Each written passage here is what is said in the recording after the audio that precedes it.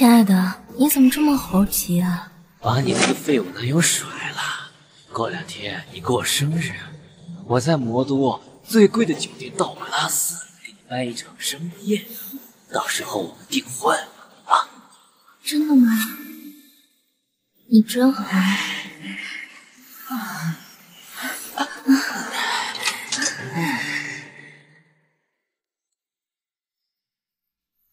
马小倩，你说过只爱我一个的，你现在和别的人搞在一起，你真的对得起我吗？哎呀，你他妈的狗叫什么呀？啊！你也不撒泡尿照照自己，你配得上他吗？啊！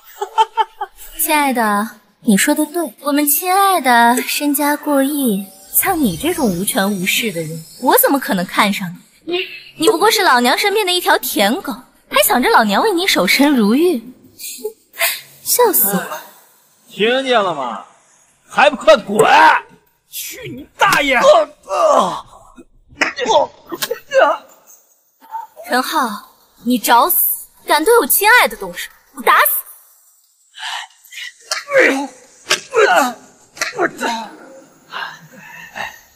狗东西，给脸不要脸！今天我不想脏了倩倩的地方，这件事情咱们没完。陈浩，过2天我会和我亲爱的在道格拉斯大酒店举行订婚宴。你要是真爱我，你就包个大红包过来我们的订婚，也算是你开眼了。每个月就这么几千块钱的工资，还想养我？看还你，咱们一刀两断！你给我等着，我早有一日出人头地，定报今日之仇！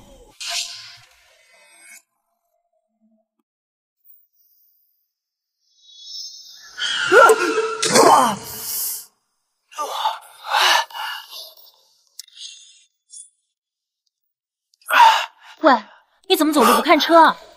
你没事吧？我没事，你走吧。哎，这位小姐，我都看到了，你的车根本就没有碰到他。这小子一看就是个穷鬼，我看他就是想碰瓷。是啊，年纪轻轻的干点什么不好？不是你说谁碰瓷了你？你这种人我见多了，故意碰到人家豪车上，我看你啊就是想讹人那位小姐的钱。呸，道德败坏！你们这帮狗眼看人低的东西啊！你说谁是狗啊？啊，行行行，说吧，你要多少钱？我赶时间。哎，别拿钱侮辱人啊！我不要钱，你赶紧走吧。哎，等等，你就是陈浩？你怎么知道我叫什么名字啊？你家住在桃源村，你爷爷是杏林奇素，陈胜男老爷子。杏林奇素谈不上，但我爷爷确实是陈胜男，也是桃源村的老中医。竟然真是你！哎，你是谁啊？你怎么会有我给爷爷的照片啊？自我介绍一下，我叫宁桑榆，你的未婚妻。当年是你爷爷和我爷爷定下的婚约。未婚妻？婚约？哎，你可别想着占我便宜。不是，我到现在我要退婚。我可是宁氏集团千金宁桑榆，18岁起呢就在公司底层打拼，如今啊凭借自己的能力，成为了宁氏集团的董事长，掌管家族遍布各地的资产，每项经手的项目可都是千万亿。很厉害。而你虽出生在杏林世家，可看你如今这落魄样，又学到你爷爷几分本事。我告诉你啊，你可别想着打我的主意。家族之命，父母之言，对我来说没有任何用处。世界上想取我宁桑榆的名流数不胜数，而你配吗？这个婚我退定了。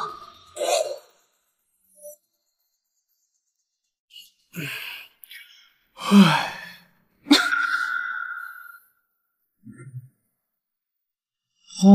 我同意退婚，这是你的婚书，你走吧。你答应了？不然呢？哎，我还真娶你不成啊！就一张婚书，把2个素未谋面的人捆在一起，逗谁呢？你是？我告诉你，是我提的退婚，是我看不上你。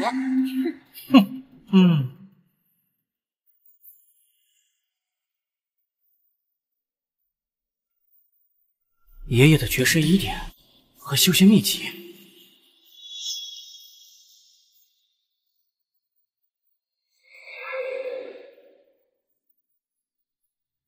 这竟然都是真的！我身上一点也不疼啊！短短时间，竟然是炼气3级了，怪不得爷爷从小逼我练道家的12段剑，原来这是仙门的入门剑体术。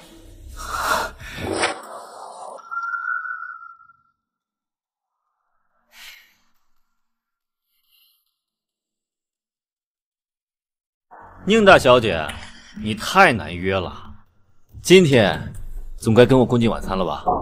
不好意思啊，萧公子，我最近实在太忙，改日吧。啊，你知不知道每天有多少女人想往我身上贴？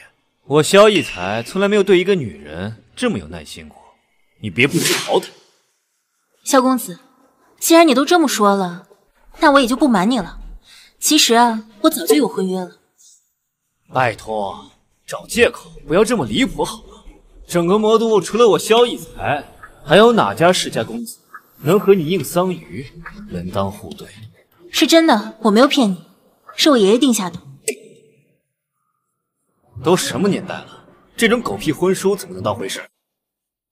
萧公子，请慎言，这是长辈立下的规矩，我们晚辈只能遵从。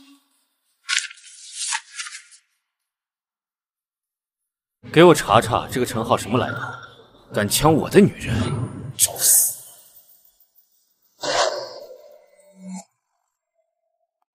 真的没想到，你那个废物哥哥还有这么水灵的妹妹。老子呀，今天就把你给办了！哎呀，我操！你敢打我！我叫你打！啊！我叫你打！小贱人居然敢勾引我未婚夫！谁是你嫂子？记住，这位才是我男人。陈浩那个狗东西怎么可能配得上我？我早就看你这个小贱人不顺眼，仗着自己年轻到处勾引男人，现在居然欺负到我头上来了！住手！你们两个还是人吗？我妹妹是个学生，你们就这么对她？我，微微，你没事吧？哥，臭屌丝，跟老子抢女人，现在还打老子！今天我就让你知道爷爷的厉害！你想怎样？想怎么样？要么你今天给我拿出50万。50万！这些年我哥除了给我交学费，全给你花了，哪还有钱？没钱是吧？好说。来人，把他们两个给我打断腿，扔出去！求你们放过我！你们回来，我们跪天跪地跪父母，不跪坏人。啊，孙子，你骂谁呢？骂的是你们两个坏人。哼！哎呀，我给你机会，你不要，待会儿你向我求饶，我都不会放过你。人呢？把他们两个腿给我卸了！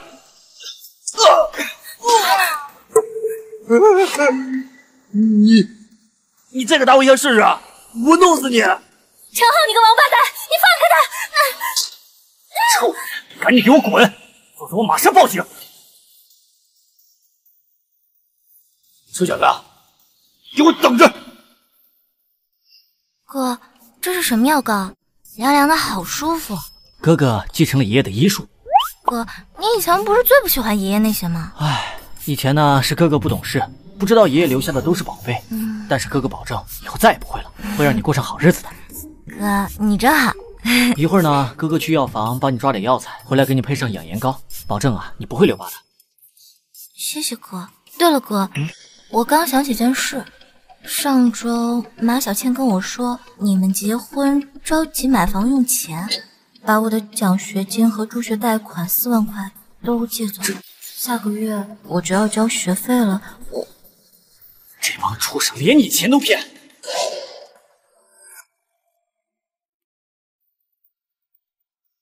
你怎么还敢到我们家来？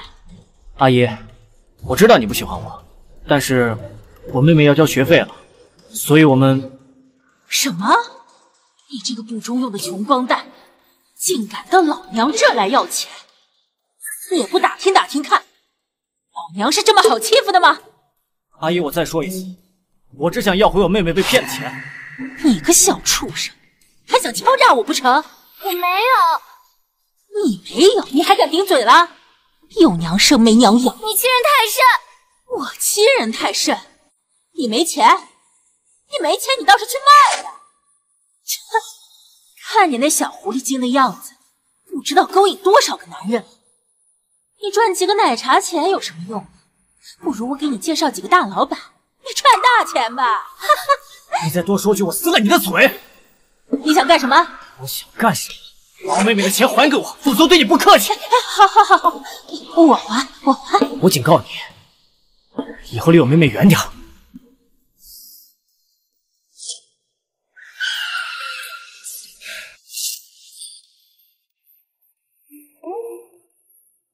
听狗好。去给我查查陈浩。是。小姐，你好，我要这些。有什么问题吗？急什么？穷酸鬼！薛大师在吗？我家小姐旧疾复发，特来求医。吵什么吵？薛大师不是随便谁都看的，我看看。不就心急嘛？来，测测他。这就可要他命就没了。你是什么东西？竟敢质疑我济世堂的药？庸医，草菅人命！妈的，装什么呀？我不会看病，难道你会看病？不知天高地厚。哥，咱别惹事。都别吵了，耽误小姐看病，让你们都陪葬。乳臭未干的臭小子，这里轮不到你说话，赶紧给我滚！哥，咱们去别家拿药吧。不行，人命关天，不能眼睁睁的看着他害人。你把话说清楚。你们小姐是绝阴之体，寒气引入肺腑，再过半分钟就气绝身亡。放屁！什么绝阴之体？我做这10年，从来没有听说过。这病只有我能治。好大的口气！这病只有你才会治。我看你是个江湖骗子。再耽误大夫看病，我就对你不客气。不信我的话，就试试看，别后悔就行。哥，他们不信你，咱们快走吧。吃了他！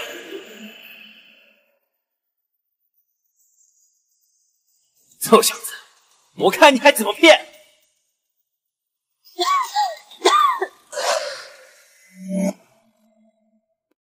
啊，这不应该吧？到底能不能治？脉搏微弱，等我师傅回来才能医治。到底谁才是江湖骗子？我说了，我能治。陈浩，我没听错吧？你一个一无是处的男人，还真以为自己有个郎中爷爷就会看病了？你也配提我爷爷？我说兄弟啊，你可别被他骗了啊！他就是一个废物，我觉得8成是把你当成冤大头了吧？啊！原来你真是个无赖，差点就被你骗了。别人我不知道，他我可了解。5年来对我死缠烂打，幸好呀，我有亲爱的。你胡说！明明是你欺骗我哥哥的感情，还骗他的钱！小贱物，信不信我撕了你的嘴？都闭嘴！你师傅到底什么时候回来？明天。我真能治，你现在也没有别的选择了。陈浩，不是什么风头都可以出的，这可是一条人命，治死了是要偿命的。你有把握？啊？我看你就是想占这个姑娘的便宜吧？唉，无耻！废物，吹牛吹上天了，也不怕风大闪了舌头。你们凭什么污蔑我哥？小姐，你醒醒啊！小姐，亲爱的，我们快走。这女人啊，别是传染病，太晦气了。赶快让我治吧，不然真的来不及了。住手！住手！萧少爷，我家小姐旧疾复发了。放心吧，我已经请了帝都的名医，马上就来。这不是那个陈浩，你竟然还敢来！你先是伪造婚约骗婚，现在又假扮医生，你3番5次的靠近小鱼，到底想干什么呀？懒得跟你废话，我是来救人的。只需能救我家小姐。阿九，别被他骗了。他没气了。走开，再不是来不及了。等等，我一进门就发现不对劲，没本事还要硬上，你究竟有什么目的？曹大少，你说的对，刚才我给小姐诊治的时候，发现她已经中了毒，现在看来，这小子整天鬼鬼祟祟的，肯定是他下的毒。小子，你还是把解药拿出来吧，否则的话，我的手段可不是你受得了的。庸医废物，自己治不好还诬陷别人。我告诉你们，再不治，宁小姐就救不回来了。你们想看着她丧命吗？先生，我求求你放过我家小姐吧。我家小姐跟您无冤无仇，你怎么那么狠的心？你有什么要求尽管提出来。阿九，甘愿做牛做马，只求您能放过我家小姐。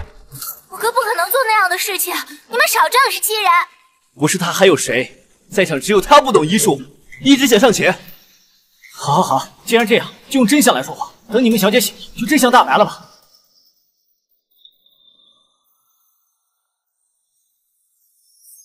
你要干什么？你想干什么？不想他死的话，都给我让开！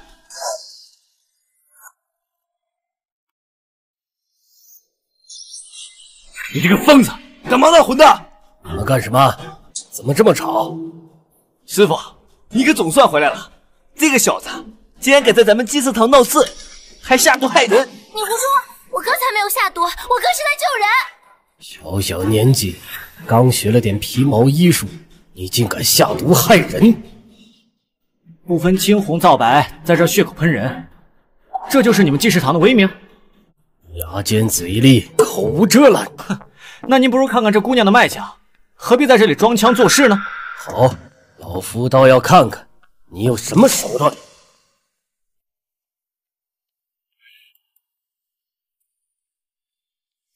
果然是神医在世，请受薛某一拜。啊，师傅，你这是在做什么？小友可是太乙玄真传人？你这什么狗屁医馆，人都断气了还在这胡说八道！阿九，带着小鱼，我们走。小姐，小姐，太好了，你终于醒了。先生果然妙手。此病还需再次施针，越快越好。医馆设有 VIP 病房，还请先生一步。你觉得呢？可以。你们干嘛？你要干嘛？不许你耽误我家小姐治病！来人，凡阻拦神医治病的，统统打出医馆！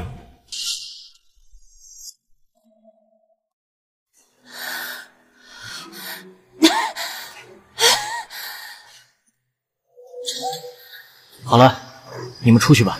沈先生，我不能离开小姐。兄弟，神医施针，万不可分心。你在门口守着，小姐定会平安无事。请吧。好热啊！我这是什么病啊？你这是绝阴之体，难道很难治吗？确实是世间罕病。绝阴之体的女子，如果在24岁之前找不到绝阳之体的男子同房阴阳调和的话，阴气就会侵入骨髓，到时候病势难医。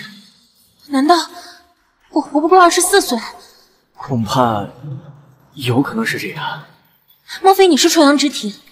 你怎么知道？那你帮我。我？对啊，帮我圆房。就在这儿吗？怎么？我都不嫌弃，你还在意什么？不，宁小姐，你可能现在不太冷静。我现在很清醒，快点吧，抓紧时间。宁小姐，要不你再好好想一想。陈浩，你不会见死不救的，对吧？快点吧。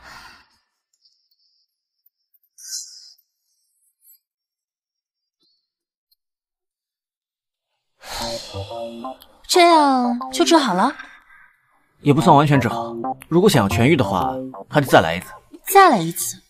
那我们留个联系方式，下次你去我家。也好，这样的话你也可以叫得更大声一点。你不知廉耻！哎，你想什么呢？刚才我用灵气帮你将阴气排出体外，又不是一定要绝阴之体和绝阳之体结合才可以。再说了，叫得大声可以帮阴气更好的排出体外，别人只会伤身体。哦，原来如此。说吧，你想要什么报酬都行。不必了。啊，我可不喜欢欠别人人情。这样吧，这个是我旗下的酒店，明天你来找我签股权转让书。哎，嚯，这道格拉斯酒店可是价值上亿啊！这宁大小姐出手还真是大方。不过跟酒店相比，你的阴气才更让我惊喜，正好可以助我提升功力。哎，我手机呢？刚还在这儿呢。你干什么？说，是不是你拿的？不是我没拿。刚才我就看你一直在这转悠，没想到是偷东西。见过穷的，没见过像你们这样又穷又不要脸的。看见手机就想偷是吧？不是我没拿。你这个女人还不承认你和你那个骗子哥哥一样？快点交出来，要不然我让你吃不了兜着走。我没拿你手机，我哥也不是骗子。要是让我搜出，那你可就遭老罪喽！你别过来，我哥不会放过你的。你哥？一会儿他治不好病，我就废了他。到时候他连手都没了，还怎么出风头？我不许你欺负我哥！我劝你最好祈祷小鱼没事，要不然我拿你们两个去喂鱼。哥，救命啊！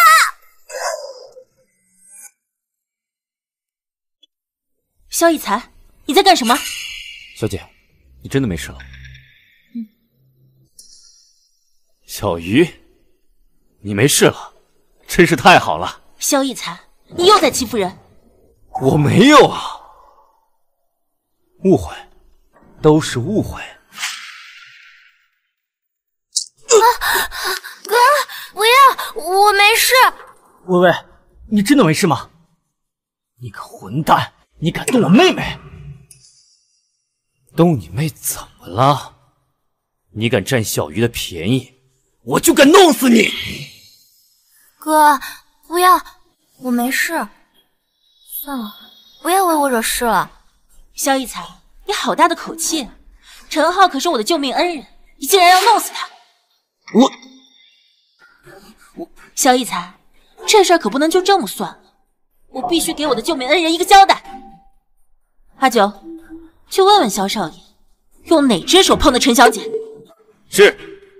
小玉，你等等我。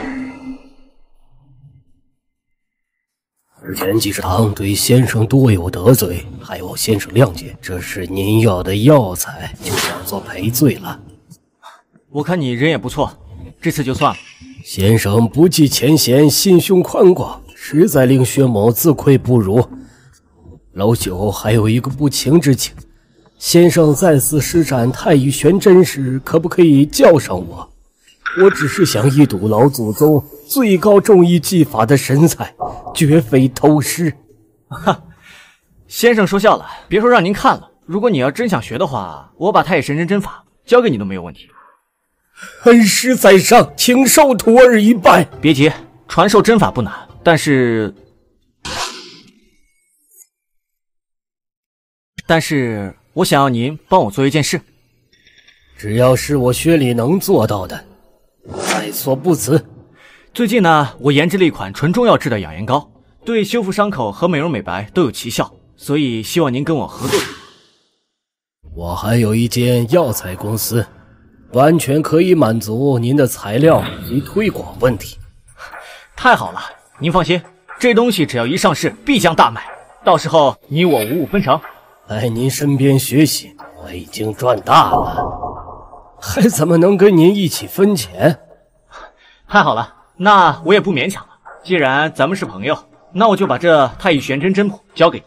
只不过这针谱稍难，有多少的造化，看您自己的。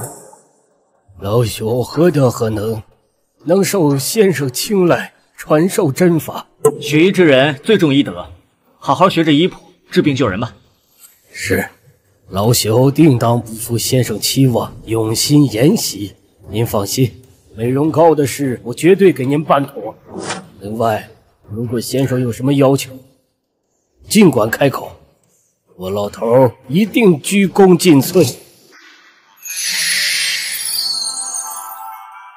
哇，这宁大小姐的阴气转化的灵气竟然这么精准，短短1天，我竟然突破了炼气4级。看来，如果想要快速晋级，下次去宁大小姐家给她治疗是必不可少了。哼，以我现在的实力，程剑心，哼，谁？谁？哎，怎么是你啊？还找你啊？找我？对啊，昨天你不是答应过我说帮我治疗吗？哎，失真啊，需要休息的，急不得的。那我们去酒店去签合同。昨天酒店的事儿，我压根没当真。不过也谢谢你的好意了。哎，怎么？难道我宁桑榆的命还不如一间酒店值钱？哎，我可没这个意思啊。那如果我说让你在我和酒店之间选一个呢？啊？你的事我都搞清楚了，怎么样？要不要我帮你报仇？保证解气。谢谢宁大小姐啊。不过我自己的事儿呢，还喜欢自己处理，不劳您费心了。看来你还挺有骨气的嘛。不过让那对狗男女逍遥法外，不是我宁桑榆的作风。哎，他们今天就在我们酒店办生日会，怎么？你不想去掀桌子？还是说你还惦记那个女人？哎，我可没有啊，你别乱说啊。那走吧。哎，今天你们2个谁也别想走。不是你谁啊？程剑心是你打的是吧？是啊，他们欺负我妹妹，他们都该死。欺负你妹妹怎么的了？哎呦，还敢还手？哟，这你女朋友是吧？还蛮不错的嘛。来，让大爷乐一个。让大爷乐一个。啊哟，丧彪，你好大的威风啊！九爷是你怎么在这儿？我家大小姐在这儿，你说我为什么在这儿？难道这位是宁家大小姐？九爷，宁大小姐，您大人不计小人过，小的下次再也不敢了。快道歉。宁小姐，对不起，我以后再也不敢了。陈浩，你说该怎么收拾这个家伙？只要你愿意，什么惩罚都行。算了，不用了，让他走吧。陈大哥，不，是陈大爷，陈爷爷，都是小的错，以后我再也不敢了。你就处罚我吧，你要不处罚我的话，到时候九爷肯定会扒了我的皮的。好，那我给你一个将功补过的机会，你告诉我是谁指使你过来的？程剑心，就是那个程剑心，他花钱让我来找你麻烦，他说让你不能破坏他的生日宴会。哎，你看到没有？他都这样了，你还不反击？你想怎么做？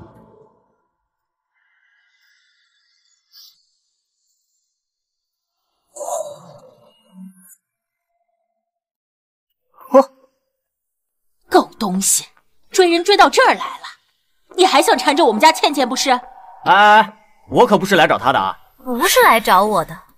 哼，你个穷光蛋臭屌丝，如果不是借着我的名义，你怎么可能混进来？你也太自恋了吧！算了，不跟你计较了。既然来了啊，剩饭剩菜还是可以给你留点的，正席反正是没有。对了，这山珍海味活了这么久，你没有见过吧？我告诉你，如果现在你跪下来给我道歉，愿意当我的一条狗，我就愿意给你一口饭吃。那可得看好他，他连你都敢动，这种啊，连主人都要的狗啊，留着也是祸害。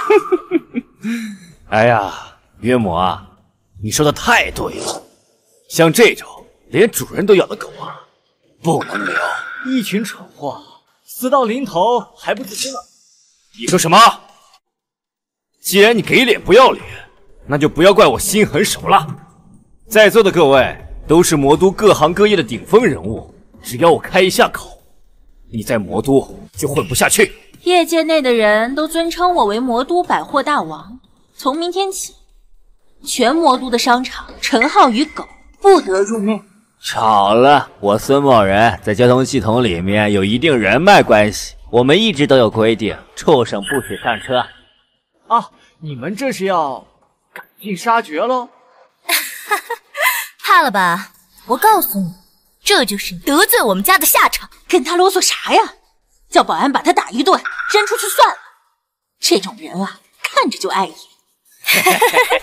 笑吧笑吧，哎，大点声，我要看看啊，你们还能笑多久？哎，保安，把这个家伙打成残废，扔出去。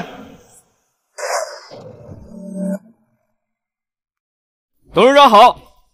啊，董事长，你们怕不是疯了吧？什么董事长啊？啊，我看就是陈浩花钱请来吹牛的吧？啊，对，一定是这样。陈浩，别以为你找来这么多人，我们就会怕你。一会儿惊动了保安队长，我看你怎么收场。陈浩，你可真是不要脸呐！找人演戏的事儿都做得出来。来人，把这家人都给我拿下！我看你敢！我老公可是宁大小姐的朋友，你们谁敢动一下试试？哈，朋友？哎，这事儿宁大小姐知道吗？当然知道，你怕是不知道吧？这些呀，全都是宁大小姐给我们安排的。是吗？我倒要看看我都安排什么了。宁大小姐，你终于来了！这小子已经在这闹大半天了，摆明不给道格拉斯的脸啊！你一定不能放过他。宁小姐来了，陈浩，我看你怎么死！宁小姐，怎么是你？抱歉，来晚了。没事。老公，这不是那天那个快要死的女人吗？滚开！你才快死了呢！狗眼看人低的东西！什么？这不可能！啊，我知道了，你肯定是被他请来演戏的吧？陈浩啊，你为了纠缠我女儿，你还真是下血本啊你！我看你是不想活了是吧？大堂经理，这里有人冒充宁大小姐，还管不管了？程建新，怎么和宁小姐说话呢？跟我说说，我都安排些什么了？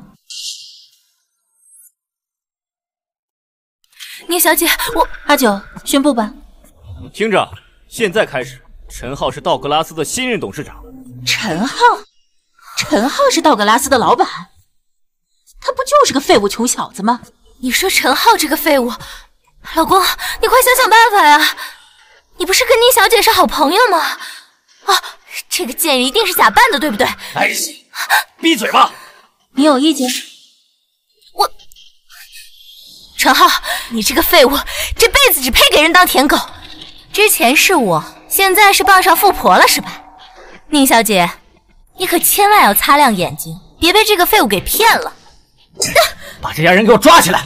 啊！你们要干什么？我看你们敢！你们想干什么？你不是怕我捣乱你的宴会吗？那我就让你的宴会办不成！你敢？放开我！陈浩，你个废物，你给我放开！你这个废物，放开我！给我砸了！哎，陈浩，这可都是公司的财产。怎么，你心疼？怎么会？这个酒店可都是你的喽。砸！住手！住手！陈浩，你不得好死！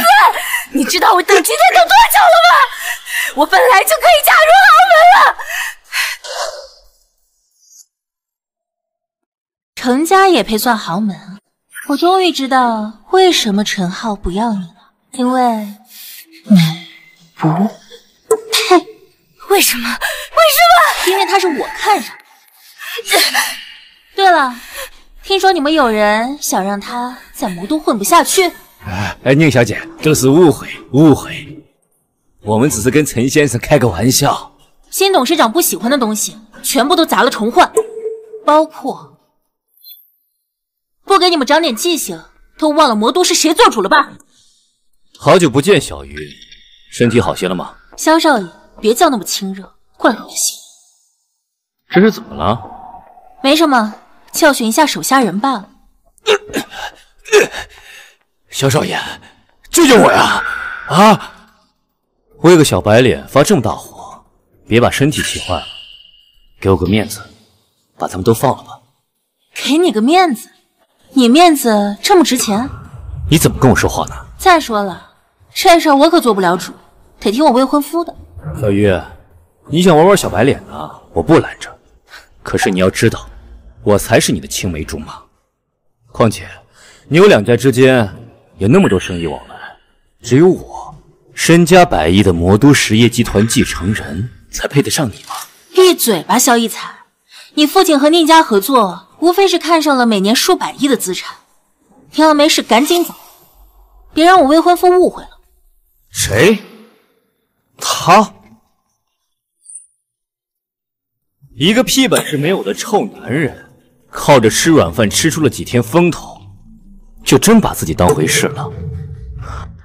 你不会真的以为你配得上小鱼吧？别说我没给你机会，现在立刻马上滚，要不然我动动手指就能灭了你。你敢？萧逸才，我告诉你，我就是喜欢他，他比你强1000倍、10000倍。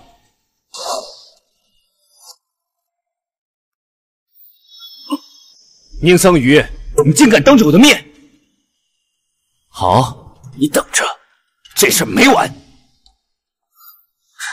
还有你小子，敢抢我的女人，迟早弄死你！哎，萧少爷，萧少爷，萧少爷，救救我啊！萧少爷，萧少爷，萧少爷！来人啊，给我好好招呼这对狗男女。女的打50个巴掌，男的给我打断腿扔出去。宁小姐，你不能这么对我，我们两家是合作伙伴。合作伙伴？你不说我都还忘了。以后和这个人有关的业务全部取消，永不合作。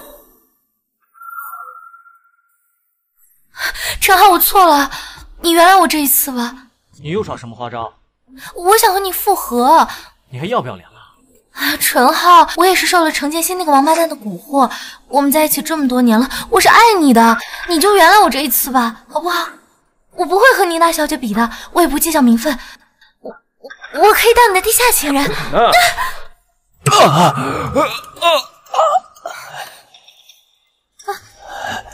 好你个臭女人啊！一口一个亲爱的，骗我和你订婚，现在转头给老子戴绿帽子，看我不把你送到国外，让你浪！小少，最近那个废物陈浩很风光啊，听说他卖的这个养颜膏是因为宁小姐推荐的，现在整个魔都的名媛都非常的追捧，还不是靠吃宁桑榆那个贱人的软饭。而且啊，他现在卖的这个药啊，供不应求，听说这个药能够解毒健体，他现在都马上进新晋富豪榜了。那又如何？跟我争，他就是在找死。那我们怎么办啊？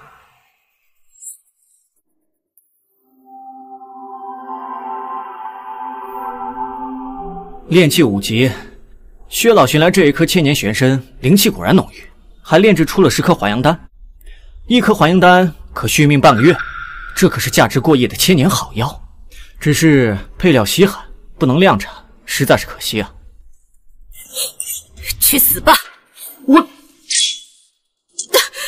你是什么人？为什么刺杀我？告诉你也无妨，反正你马上就死了，让你做个明白鬼。我是洪门的人，有人出钱要买你的命。洪门，魔都地下势力的王者，不是？又是谁要买我的命啊？这就不方便告诉你了，江湖规矩。小姑娘，不说今天就别想走了。可恶，姑奶奶今天还就不走了，你能把我怎么样？哦，怎么样？臭流氓，你要干什么？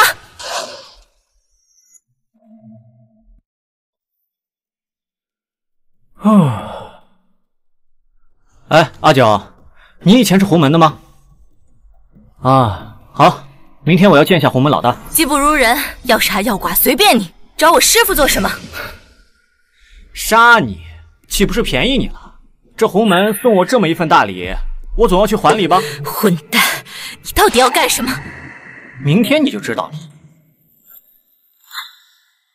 师傅，小乔是我徒弟中排名前10的杀手，你居然也能抓住？哼，还算好手段。哎，不敢当。我来呢，就是想问一下，到底是谁想买我的命啊？我看在阿九的面子上见你，不代表我会为你坏了道上的规矩。刺杀失败，定金我已经还给买家了。今后我洪门不会派人暗杀你了。我看你啊，也算守道义，不如我们做个交易如何？什么意思？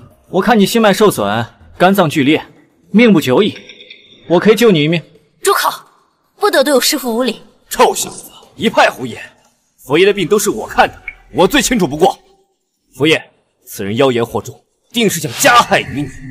大哥，要我说直接拖出去剁了，不得鲁莽。师父，这小子一副吊儿郎当的样子，怎么看也不像是会医术的呀。是大哥，他一个乳臭未干的毛头小子，懂什么医术？我听阿九说这小子医术了得，我也想试试。那就好了。师父，佛爷，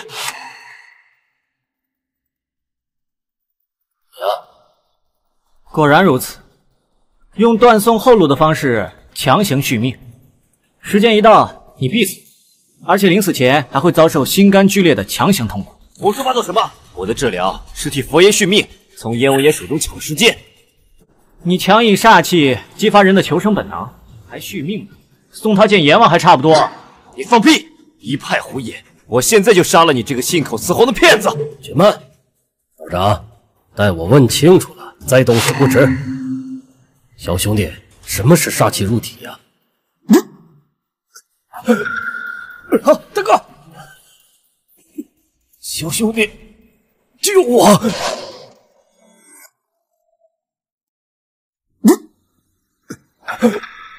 好，大哥，小兄弟，救我！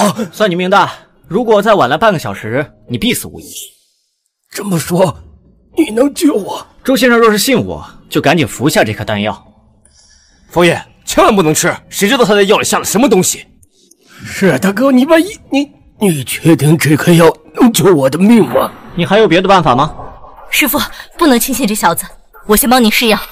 试药可以，但我身上就这么一颗，试完了可就没了。你这小子，你看我不把你！师父，大哥，佛爷，你害死了我师父，要你的命！大哥，小兄弟，您这丹药当真神奇呀！此丹药名为小还阳丹，此乃强身健体、增长功力的滋补圣药。感谢小兄弟的救命之恩，老二速去备1000万真金，赠给神兄弟。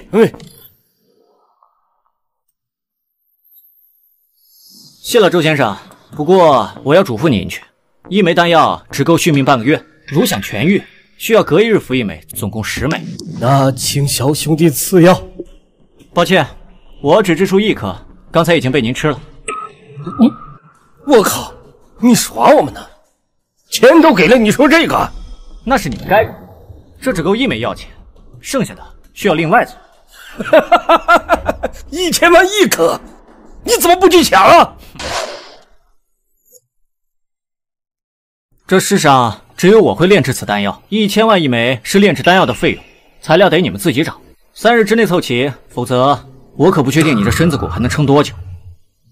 好，请小兄弟列个药材单子，周末3天内一定凑齐，另外1亿真金也会奉上。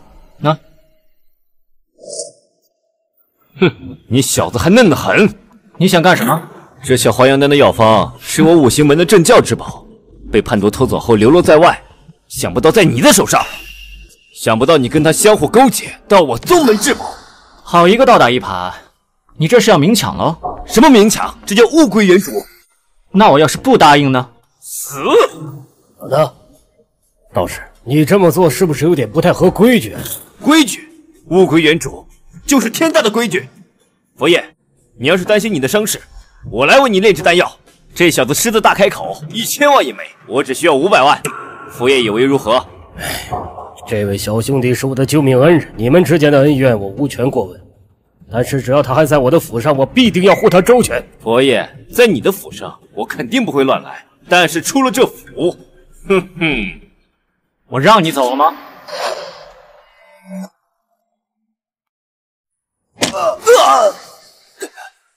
不到你小子还是个练家子，强身健体而已。狂妄！骗过去的东西都守不住，你也够蠢的啊！不知死活！我今天让你不能活着出这个门！这道长可是五行门的强者，他一个初出茅庐的小子，硬碰硬，这不是找死？住手！唉，这个闪光，他竟然毫发无损的挡住了。这仅仅是炼气5级，竟然这么大的威力！对不起啊，小兄弟，之前我有眼不识泰山，对您出言不逊，我这就给您赔罪。好的，那周先生，请问我可以走了吗？小兄弟实力惊人，自然不需要周某保护，是我多虑了。既然如此，那就麻烦你们在2天内把所有材料凑齐，到时候让小乔把材料给我送过来。为什么是我？不是3天吗？怎么，你们嫌治疗的太快？哼，2天就2天，小乔也跟随你，随时听命差遣。小乔愿追随主人左右。我什么时候说要收你了？我知道主人神功盖世，但你要为师傅炼药，如果遇到有人使坏，难免无法兼顾。小乔也正好派上用场。也好，我正好缺人手。不过呢，我需要绝对的忠诚。你愿意离开洪门吗？你太小瞧我洪门了，我洪门弟子忠义当头，一旦认主，那便是一生以性命相随。那行吧，我也不白收你。这个呢是聚灵丹，你先服下。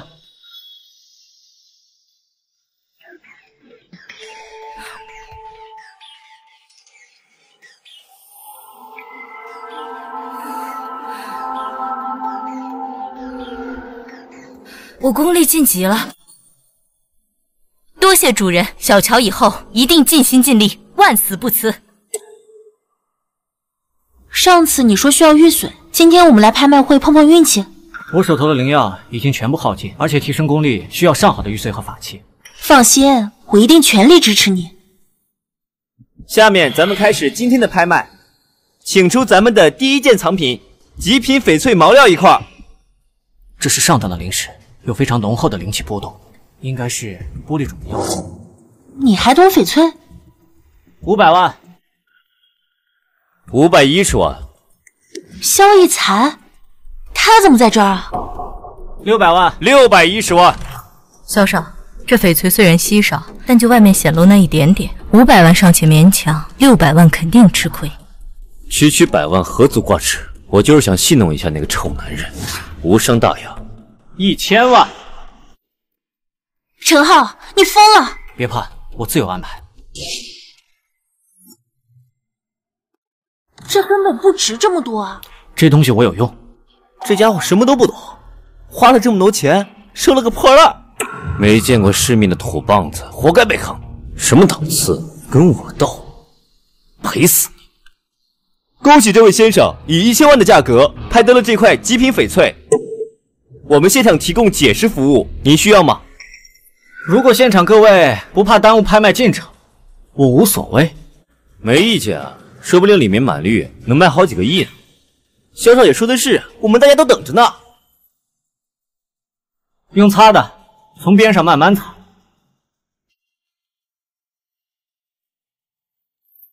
天哪，紫色妖翡，这竟然是一整块的紫色妖翡！妈的，看走眼了，居然是顶级翡翠！小兄弟，这东西能不能卖我呀？我出1个亿，我出2个亿。哇，真的是蛮子，太棒了！陈浩，你运气怎么这么好啊？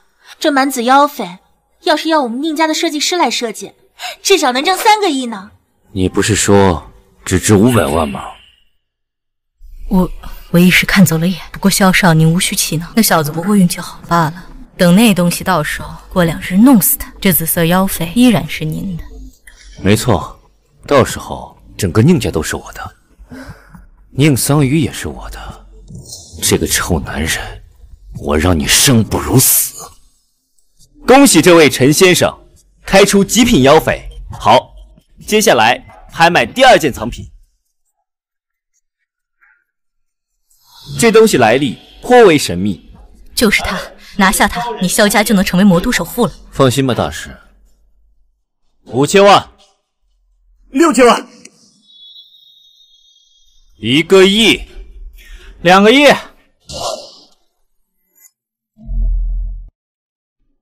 ，2个亿。陈浩，你是不是有病啊？你有2个亿吗？你就叫吃软饭的废物！一会儿拿不出钱，我让主办方砸到你的狗腿。钱的事儿就不劳您费心了。拍卖行的规矩是价高者得，我若拿不出钱，按主办方的规矩办就是。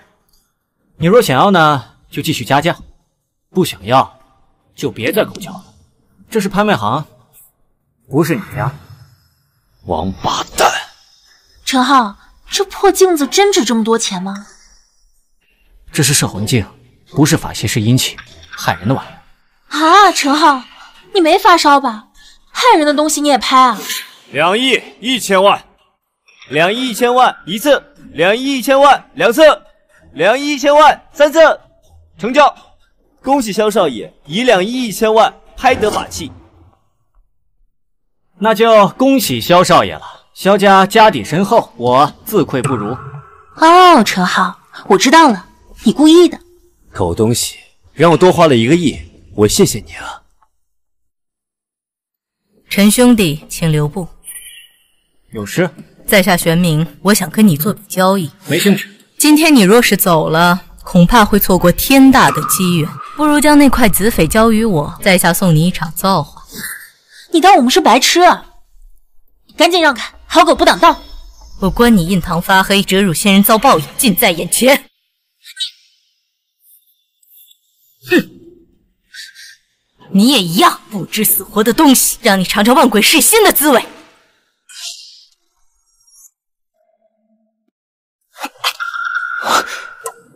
摄魂镜的煞气制毒之因，你怎么可能没事？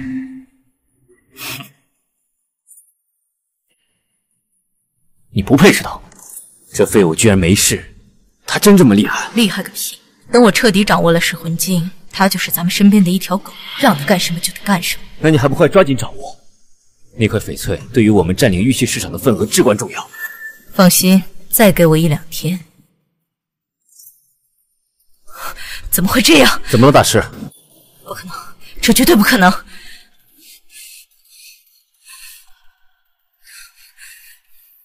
萧逸才，你这个混蛋怎么在这儿？你，大师你怎么了？萧逸才，你个王八蛋！我要打死你！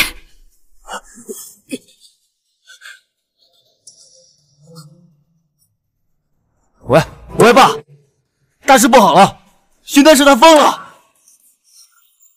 陈浩，没想到你这么厉害。我厉害的可不止这些呢。胡说什么呢？你又误会了啊！我说的是医术，你知道的。哎，对了，今天是不是到了第2次治疗的时候了？对啊，那你去我家吧。那走吧。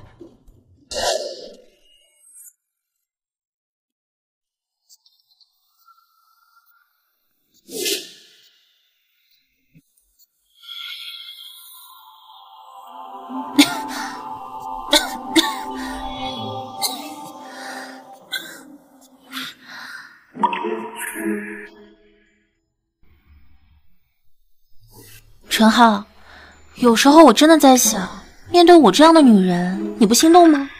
我不美吗？美，你是我见过最美的女孩。那我做你女朋友好不好？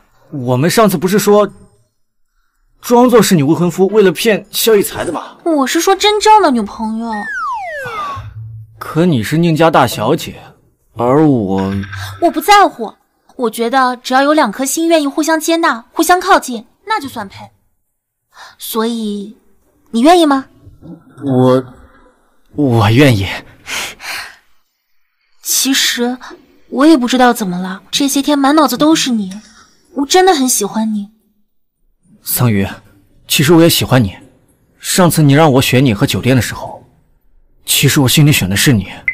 真的吗？真的，我现在心里都是你，只有你。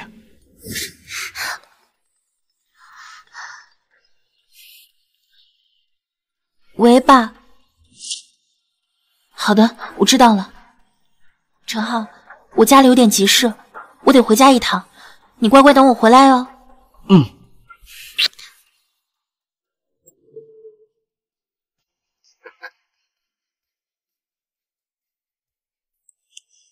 陈兄弟，这是1亿诊金，还有你要的药。9颗丹药的加工费是9000万。既然周老板这么大方给了1亿，我也不会让您吃亏，就再帮你一次。什么意思？既然阁下都来了，就现身吧，别躲躲藏藏的像个老鼠一样。既然阁下都来了，就现身吧，别躲躲藏藏的像个老鼠一样。周福海，你的死期到了！武督长，老二小心！小子，你是什么人？竟敢硬击我的武督长，不要命了吗？啊，武督长很厉害是吗？哼，无知小儿，连武督长都不知道，只要中了我的武督长，3小时之后将会穿肠烂肚而死。这是什么情况？你怎么会？怎么会吸收你的毒气吗？你就不怕中毒过深吗？我怎么舌头会长风啊？看来人老了不一定什么都知道。哼，周福海，想不到你命这么大，这次又没能杀了你。原来真的是你！大家兄弟一场，你竟几次三番置大哥于死地，这是为什么？论计谋，论武力，我霍天狼哪一样比不上你周佛海？这洪门的头把交椅本就应该由我来做。今天要不是这个黄毛小子挡在我面前，你早就已经死在我的掌下了。聒噪，臭小子，想不到你是法体双修。你年纪轻轻，怎会有如此能力？你不知道的事情还多着呢。周先生，交易完成，你我2清。陈先生，请留步。我知道此时说这个很唐突，但是我确实有事，还想请陈先生帮忙啊。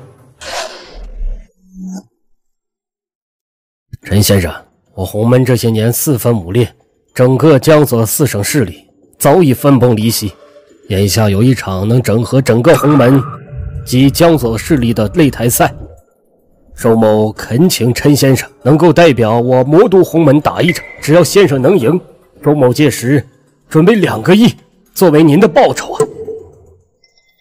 周先生，您这是打算强买强卖吗？周某不敢，周某只是想告诉陈先生，或许您现在不在乎钱，但其他方面周某会给你提供巨大的帮助啊。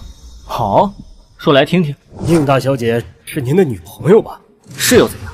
据我所知，宁大小姐的父亲并不看好你们的婚事，宁大小姐对你是重情重义，这几天正顶着巨大的压力与族中的长辈僵持啊。听说现在已经被禁足了。什么？千真万确呀！我周某人怎敢欺瞒陈先生？先生是一身本事，潜龙在渊，他宁长庚有眼不识泰山，那损失的是他。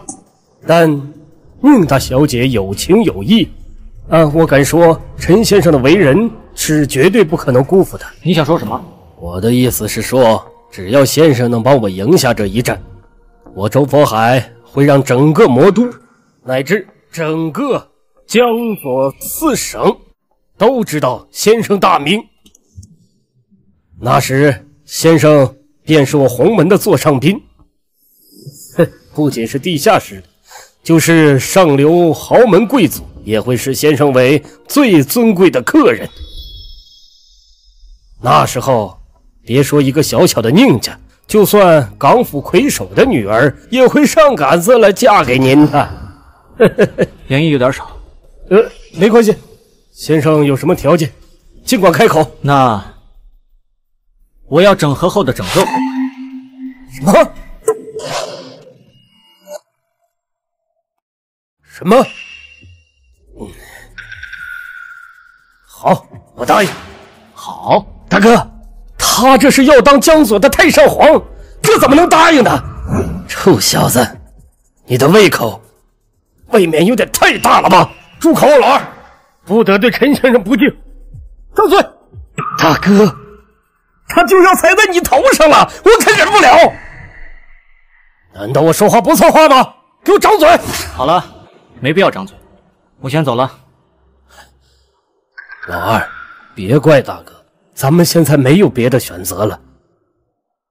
陈先生愿意去，咱们尚有一线生机；若不愿，就凭如今的洪门，必死无疑呀！唉，这老三这次刺杀，肯定与某些宗师推动有关。啊，大哥，我明白了。唉，以后要对陈先生恭敬些，此乃是人中龙凤啊！人家年纪轻轻，不但法体双修，而且已达内境巅峰。刚才如果不是我开口阻拦，他一掌都能将你毙命。是大哥。去，把我江岸那套顶级别墅过户到陈先生名下。是，去吧。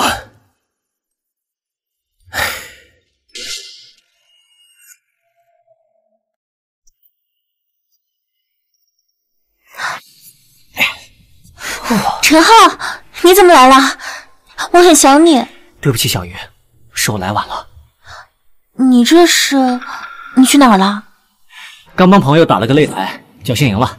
方宇，你们，他是谁啊？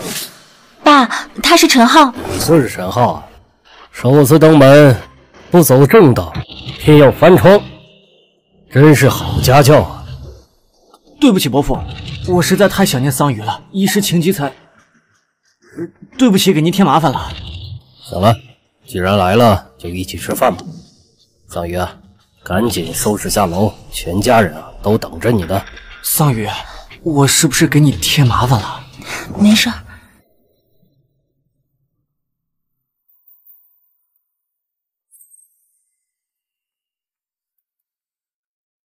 这位是？给大家介绍一下，这是我男朋友陈浩。原来你就是陈浩，就是想娶我姐那个穷小子是吧？冷天，不得无礼。陈浩，再等。谢谢伯父。哦，对了，谢谢你治好桑榆的病，这么年轻就有一手好医术，就不愁没有好前途。过誉了，伯父。你爸不是挺喜欢萧逸才的吗？怎么对我也这么客气？是不是也挺喜欢我的？哎呀，你管他呢，反正谁也不能逼我嫁给我不喜欢的人。哎，我都绝食3天了，饿死了，先吃饭。怎么能不吃饭呢？别饿坏了自己的身体。哎，你小子还吃软饭吃上瘾了是吧？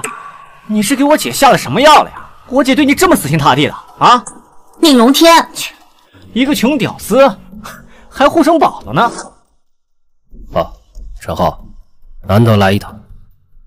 吃完晚饭这么晚了，回去坐公交车也不方便，就留在我们家了，明天再走。不用了，伯父，我也住在江岸别院，就在南院，走路的话10多分钟就到了。你也住这儿？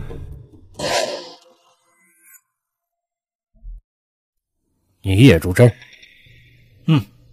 你也住江岸，还是南院？哎，住几号公馆啊？9号。什么？9号？你开玩笑开大发了吧？你知道9号住的是谁吗？那是魔都佛爷的宅邸，连师傅首脑都要敬他3分。你竟然说你住9号？你该不会是给佛爷当门卫的吧？宁荣天，你闭嘴！真是无知者无畏啊！不知道佛爷是干什么的是吧？惹上他你就死定了。年轻人啊，当心祸从口出啊！小鱼，啊，这个给你。这是9号公馆的备用钥匙，你想来的话可以随时来玩。笑死我了，还在这吹牛逼呢！冒充9号公馆的主人，当心我告诉佛爷让他打断你的腿。姐啊，你可千万不要被这种人给骗了。现在有些屌丝就喜欢傍你这种富婆。我愿意给他傍，你管得着吗？好了，什么？陈浩，既然你非得要说住在9号公馆，那我今天就不强留你了。吃饭。给你10个亿，离开我女儿。伯父，您这是什么意思啊？过些天啊，就到了桑榆爷爷的70大寿，到时候在寿宴上，我将宣布桑榆会许配给萧家凯俊、萧逸才。你是桑榆的救命恩人，到时候也过来做个见证吧。要是觉得10个亿不够，你可以再开个价格，或者你可以做老夫的义子。不必了，陈浩出身卑微，不敢高攀。算你还有点自知之明。我们宁家的女儿不是你能够攀附的。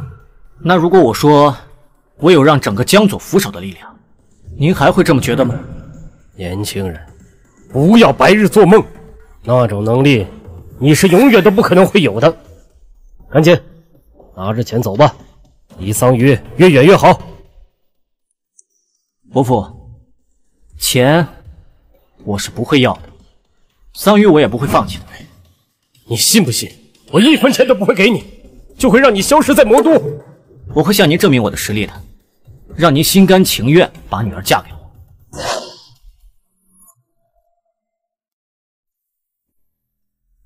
陈浩，你怎么样？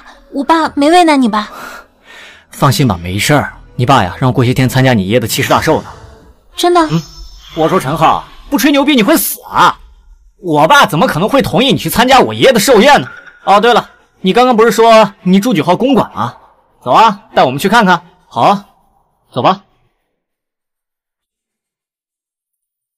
陈浩，你还是跟我回家住吧。你这种家伙怎么可能真的住9号公馆？该不会是联合起来骗我跟我姐的吧？啊！我帮周佛海治好了病，他就把这个房子送给我了。屌丝就是屌丝，就算这房子给了你，你也配不上我姐。没有金钱，没有事业，你连这房子的物业费你都交不起。可别等以后啊，让我姐跟你睡大街去啊！你放心，不可能有那么一天的，我一定会证明自己，让你们都看看。我相信你。喂，陈先生，孙东来求助我，他想买古董字画，您帮着给看看。好，我这就来。小鱼，我去汇个古董片子。好。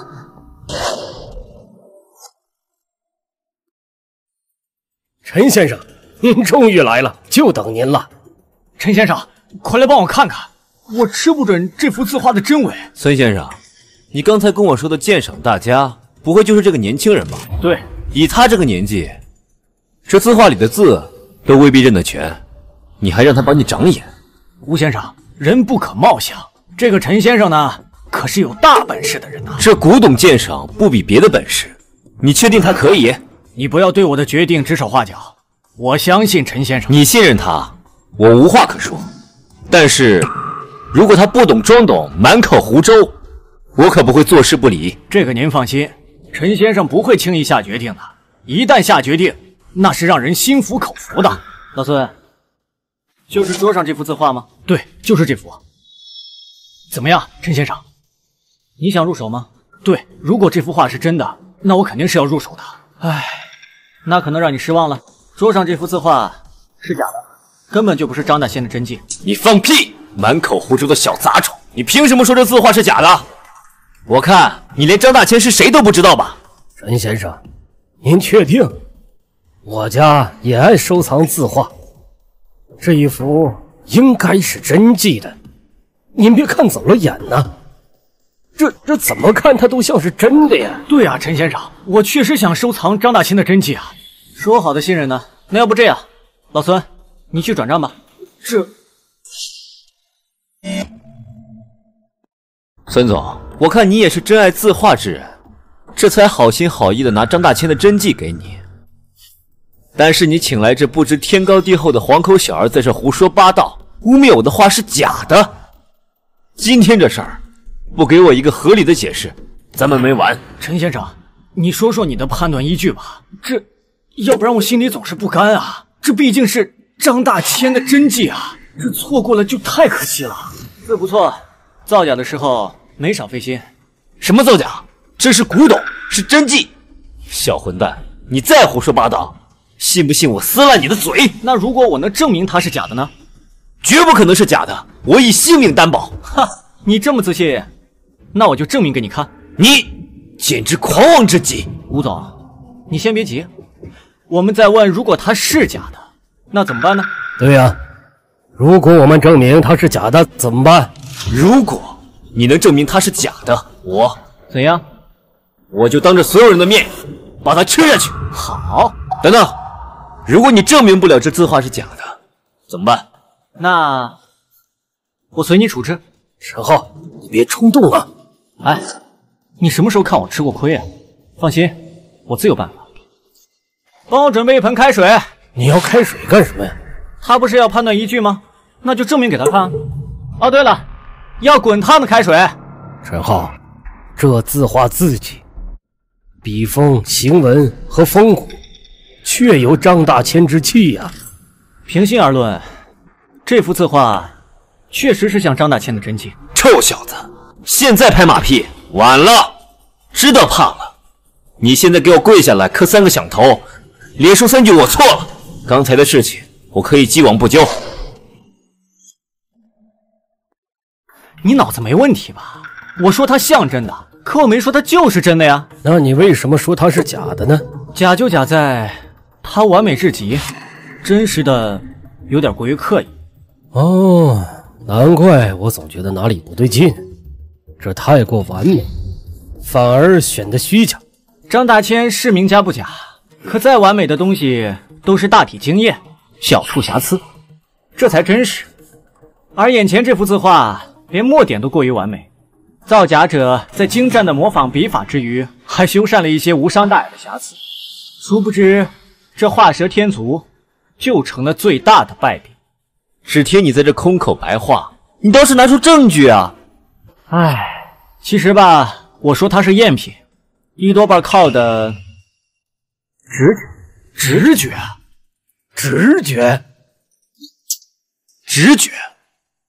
这世间绝无仅有的张大千真迹，你仅凭直觉就断定它是赝品，太可笑了吧！别急，会有证据的。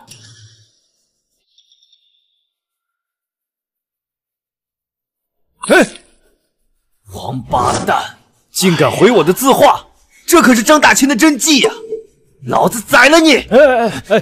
孙总，你们这是打算仗势欺人？吴总，陈先生会立马给你一个解释的啊，你别着急。先生，你倒是解释啊！是啊，你们太欺负人了，不买画也就算了，还公然毁坏我的藏品，还有没有天理了？陈浩，你说你为什么要泼开水呀你？好了，你要的证据来了。什么证据？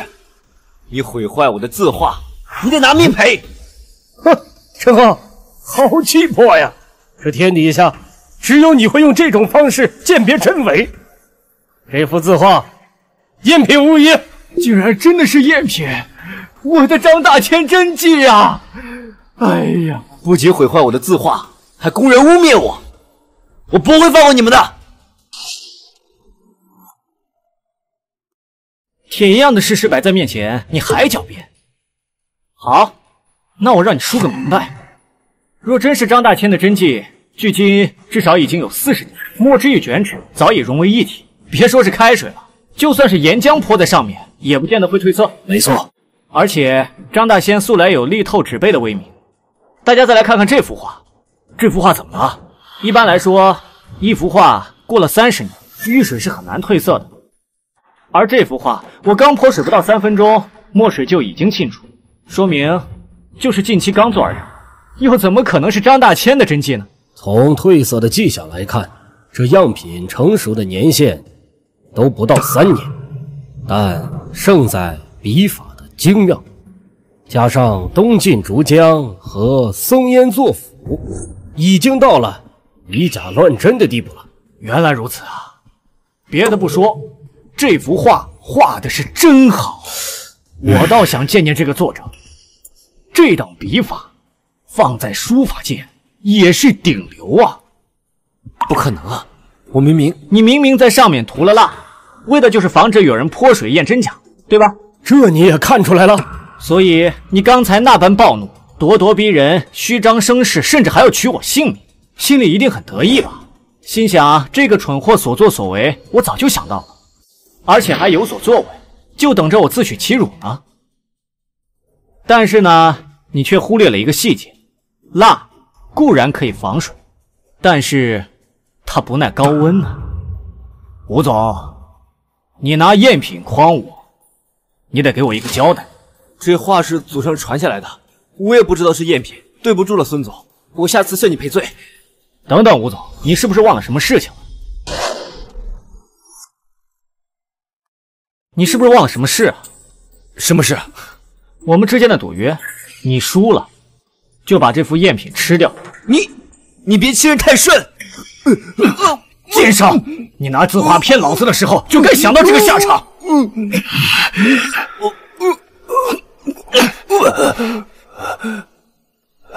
多谢陈先生出手啊！谢陈先生啊，幸亏今天有你在，要不然就成了吴骗子口中的肥羊了。今天我做东，请陈先生吃个饭。我还有事要到一个地方取药，改天再去吧。好。我说老薛，今天到场的可都是华夏中医界的泰斗级人物啊！什么人这么大牌面，还得你低三下四的去求他才肯过来？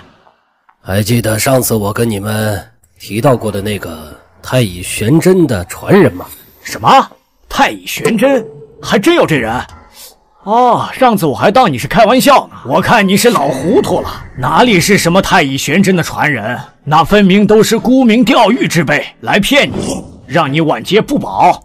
千真万确，我亲眼所见。老薛，我们这帮老头已经等了快1小时了，你这位太乙玄真的传人架子可够大的了，还是说压根就没有这个人？你耍我们呢？是啊，就是魔都衙门大院的领导也没这么难请吧？许文、李老，再耐心等等，马上就到，到时一切都明了了。老薛，你就可着劲儿装吧，当心一会儿自己打自己的脸，别说我们不给你留面子。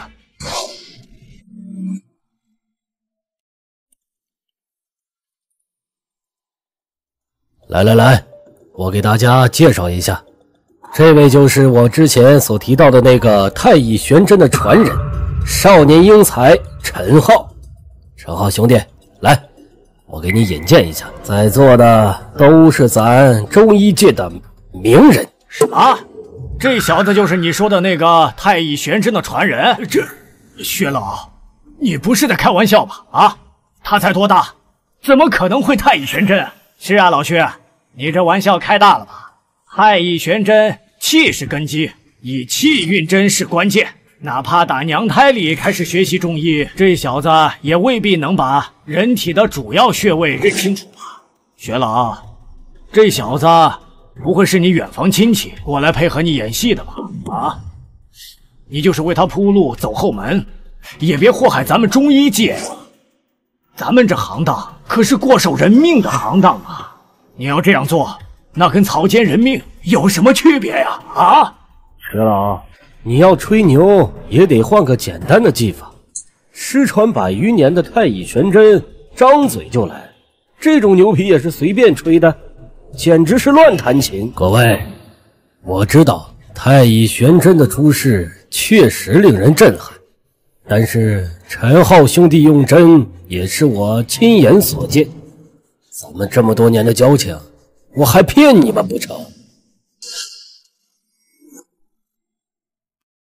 薛老，你不会骗人，但不保证人家不骗你啊！要我说，年轻人就应该脚踏实地，有多大本事吃几碗饭，别异想天开，贪心不足蛇吞象，小心一下被撑死。就是，难怪现在社会上越来越多人说咱们中医是伪科学，就是因为那些不学无术的下三滥混进来，让我们的大环境搞坏了。真是可恶！那些助长歪风邪气的更可恶。大家误会了，这位小兄弟真是太乙玄真的传人，薛某亲眼看见他施针救人，绝没有半句虚言。哼，老薛，你从什么时候开始学会扯谎了啊？你都活了这么一大把年纪了，脸不要了吗？老薛，你糊涂呀！为了这个毛头小子毁了自己名誉，不值啊！你们这话是什么意思？啊，我薛里说的句句是真，但凡有半句虚言，我天打雷劈！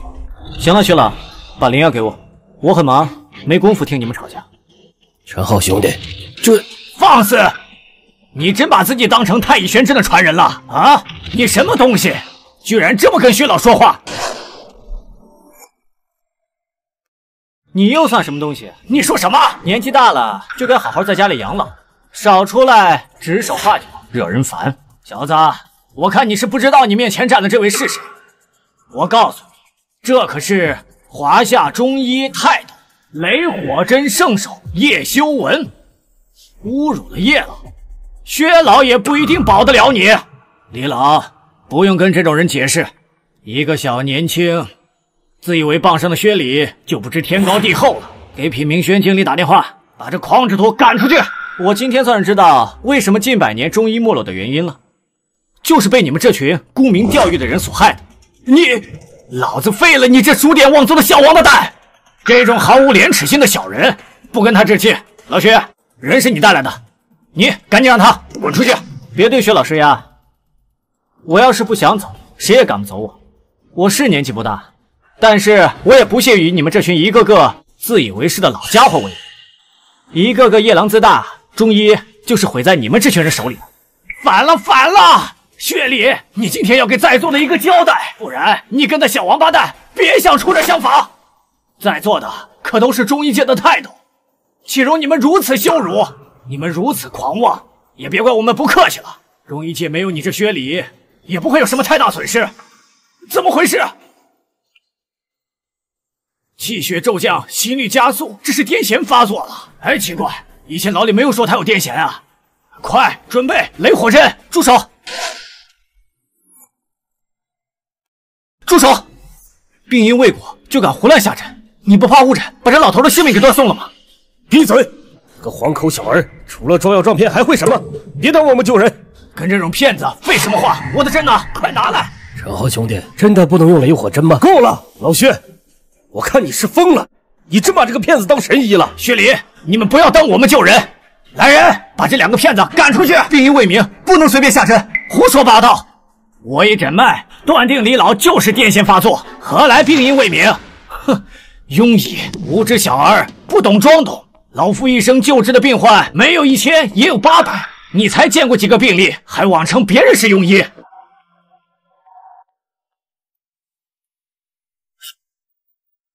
叶老，这到底是怎么回事？不应该啊，这到底哪儿出错了？你从一开始就错了。闭嘴！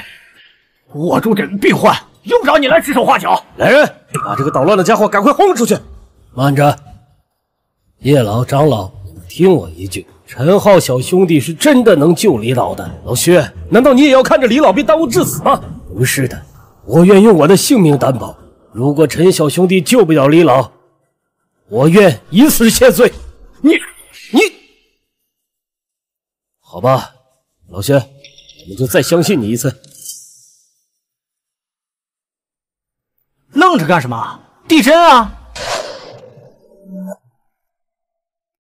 愣着干什么？递针啊！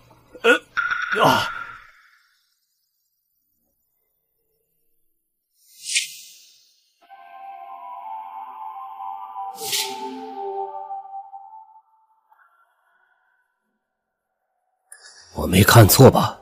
刚才那是以气运针？不可能，肯定是我看花眼了。快看，脉象稳定了啊！难道这个狂妄的家伙是个高手？不可能，他一定是瞎猫碰上死耗子了。这是烧山火！什么？竟然真是烧山火！太乙玄真第一式！你真的会太乙玄真？你这个年纪不应该呀！不应该什么？不应该有本事，还是不应该救人呢？这哪本医书上说年纪越大越会救人？真不知道你们这些年纪活成了什么，越活越糊涂。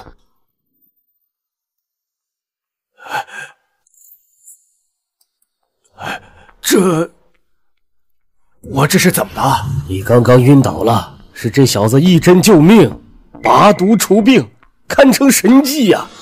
少说话，多休息。你今天需要好好调理。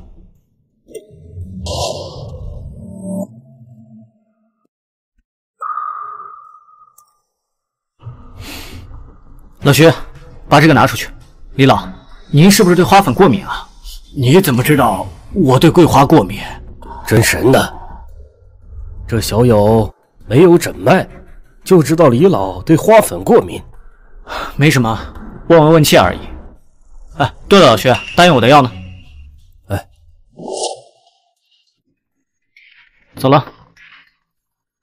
就这么走了？哎，薛老，刚才那位年轻人能不能帮我们引荐引荐啊？引荐啊，难喽。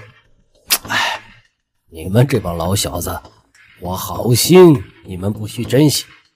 看人家年轻就不把人放在眼里。哎，现在知道人家有本事，就想巴结，哪有这么好的事儿？哎呀，你看看，全仰仗您了啊，多费心了啊！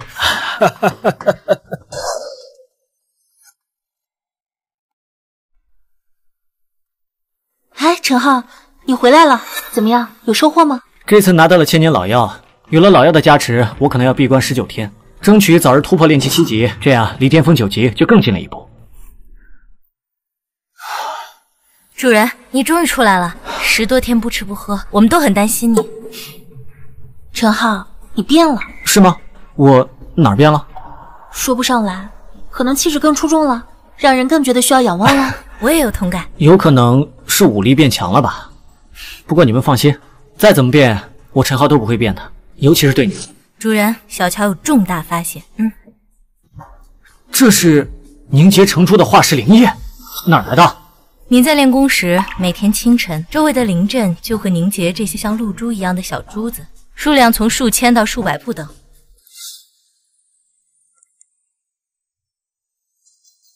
这不就是生命之水吗？效果与小还原丹不相上下。对啊，以后啊，你就不需要辛苦炼制丹药了。这具灵阵能够自动生成灵珠，不过这东西离开咱们大阵超过2天就会失效，不管是化石的灵珠，还是融化的生命之水，都是如此。这样也好，既能保证安全，又能保证生命之水的专利唯一。缺少巨灵大阵，就会防止有人囤货或者造假了。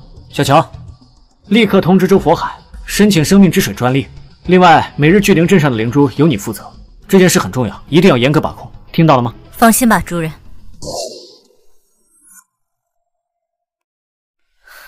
李老，我爷爷的病怎么样？苏小姐，您爷爷是凶煞入体，命悬一线，李某实在是有心无力啊。连您都无能为力了吗？苏小姐莫急，虽然李某无能为力，但李某知晓一人，医术通天，他肯定能救令祖。谁？此人名为陈浩。前2天薛神医倒是跟我举荐过他，但是我觉得他太年轻，我觉得应该没什么本事，所以就没放在心上。苏小姐，此人能力是李某数倍不止，目前令祖这种状况恐怕只有他能治。但这小子行事锋芒毕露，恃才好物，不把别人看在眼里，他不肯出手相助啊。他敢！救死扶伤乃医生本分啊！我们家又不是不付诊金，要是他敢在医治的时候心怀不轨，怕是整个江湖都保不住了。大头，大小姐，跟我去找陈浩。陈浩大夫住这儿吗？我们是苏家人，让他赶紧出来，跟我们走一趟。你找我家主人有事吗？我家老爷身体不适，请你家主人去看病，让他赶紧出来，否则吃不了兜着走。我家主人今天没空。我告诉你，苏家可是江左蛟龙一族，耽误了病情，你负得起这个责任吗？求人看病还一副大爷派头，真不要脸！滚！你，妹妹，我是苏家苏迪，我爷爷病重，想请你家主人治疗一下，能麻烦帮我说一声吗？外边等着吧。小丫头片子，别给脸不要脸啊！我家小姐都这么说了，你让她等着。我家主人也不是什么人，想见就能见的。哼，口气不小啊！再给你最后一次机会，让那个陈浩滚出来，跟我们家小姐走，否则别怪我不客气。我倒要看看你怎么个不客气法。不识好歹，今天就让我替你家主人好好教训教训你。就凭你，大言不惭。住手！主人，这家伙不识好歹，还想硬闯，所以我都看到了，你做得很好。下次遇到这种不讲人话的东西，直接废掉就好。陈先生，真的非常抱歉，是大头不懂事儿了，我代他们向你道歉，请你见谅。另外，我跟宁大小姐向来融洽，是她让我亲自来见你们，希望你们可以帮我这一次。既然你提到了小鱼，我就给你们一次机会，你和你家这个不讲道理的东西一起向小乔道歉，我就同意。陈先生，这件事跟我家小姐没关系，都是我一个人的错，我来道歉。小乔小姐，刚才是我鲁莽冒犯了你，对不起，请你原谅。我都已经道歉了，你不要欺人太甚。苏小姐，你一开始袖手旁观，直到下人快没命了才说话，你这态度我怎么相信呢？对不起，陈先生，对不起，小妹妹，是我们鲁莽无礼，让你们受惊了，向你们道歉，请你们原谅。知道就好，以后记得说人话，别老虚张声势。带路吧。好强的煞气！陈先生，您终于来了。苏先生命悬一线，老朽实在是无能为力，只能仰仗您了。陈先生，我爷爷气色越来越差，求您赶紧看一下他吧。这煞气比我想象中还要恐怖。我爷爷现在情况如何？情况很糟。很糟是什么意思？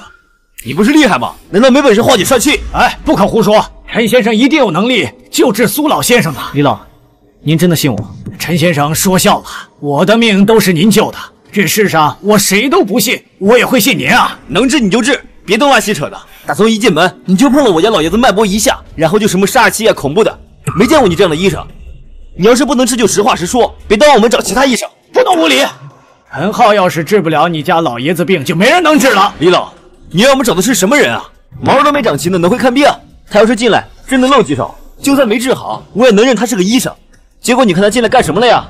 除了乱扯一通，啥也没干，这能让人信他？陈先生，大头的话你也别介意。不过我也不懂什么煞气，您到底能不能医治我爷爷呀？不信我是吧？啊，我不敢，我只是太过于担心我爷爷的病情了，所以还请您尽快救治。陈先生，不会是怕自身受损，对我们家老爷子不进行医治吧？废话真多。陈先生，求您一定全力救助我爷爷，不管付出任何代价，我们苏家一定会全力弥补您的损失。只要爷爷健康，你想要什么都可以。希望苏小姐言出必行。我们苏家人的承诺一言九鼎。麻烦各位让一下，给我留出治疗的空间。治病还需要空间？你想耍什么花招？是不是想跑啊？闭嘴！想让陈先生治疗，咱们苏家也不是那么好跑的。聒噪！混沌之下，诛邪灭祟。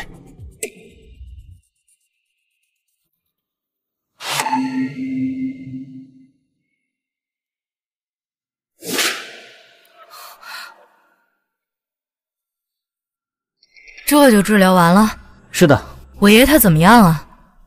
爷爷很好，只不过是之前病情严重，造成身体负担太大，需要好好休息。睡一觉，估计明天就会醒了。你不是骗我们的吧？你这啥都没干，人就治好了？我骗你干什么？你这脉也没诊，针也没扎，连药都没开，告诉我们人治好了，你骗谁呢你？还说明天就能醒，明天要是醒不了，你怕是跑出帝都了吧？真看不上你们这群没见过世面的样子。李老，快帮我看看我爷爷病情怎么样了。恭喜啊，苏老太爷的病好了，而且是全好了。真的吗？全好了？真的。苏老太爷的脉象不但平稳，还隐隐有年轻的迹象呢。这……多谢神医救命之恩。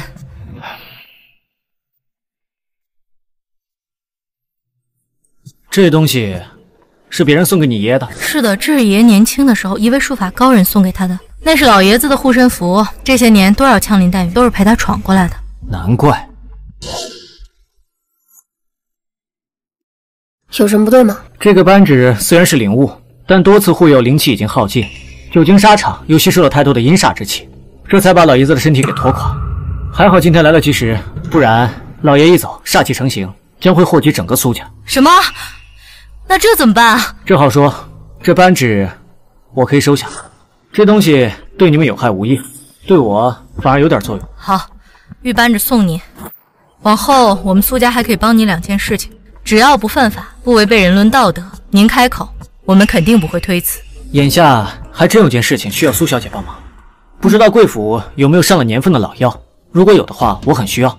老药，千年玄参可以吗？贵府也有千年玄参，我收藏了一颗，原本就是留给爷爷调养续命的。既然陈先生需要，我自然不会推辞。大头在，去把东西拿来。是。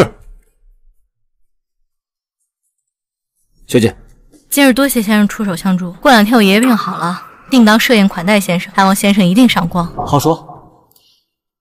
大头，宋先生。是，先生讲。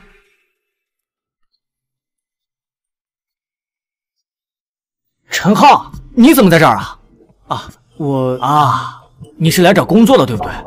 正好咱们魔都的几个朋友在上面聚会，走啊！我不是来找工作的，我来找人。哎呀，那不是一个意思吗？没人会笑话你的，走啊！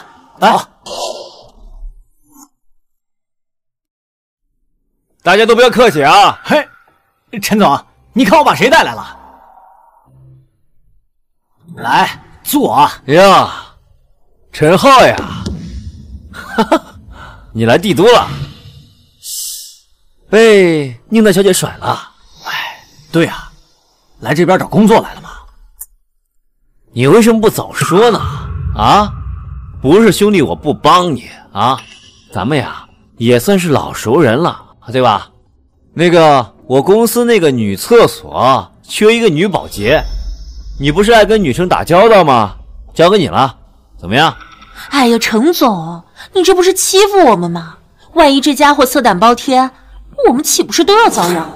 哎呀，对，是我考虑不周。那这样，男厕怎么样？要是你喜欢的话，可以自己去啊。哎，陈浩，生这么大气干嘛呀？这陈总也是关心你啊，人家也不想让你一辈子当个窝囊废。哎，这你就不知道了。我跟你们说呀，他可不需要我的帮助，他可是一个吃软饭的好手呀，专帮那些有钱的富婆。你看看他这身衣服呀，顶你们半个月的工资呢。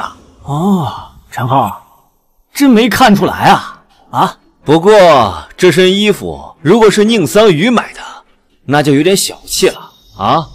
怎么着也得再贵个10倍，才能配得上他养小白脸的那个牌面呀！啊，陈浩，咱们认识这么长时间，我怎么没发现你有这种本事呢？啊，那可不。不过呢，他最近傍的这个富婆呀，不喜欢他了，估计呀是在魔都混不下去了，来帝都寻找下一个目标。啊，吃软饭呢，真是恶心。什么话？人家陈浩吃软饭是靠本事的，谁不想吃软饭啊？我也想少奋斗个几10年。哎，你没有这个本事，就你那2分钟的活，哪个富婆找你啊？我跟你们说呀，人家陈浩的爷爷是老中医，留下了很多秘方，那床上的功夫呀，真的是……啊，对，这软饭还不能硬吃，还得看自身的身子骨够不够硬啊！真无聊。陈浩，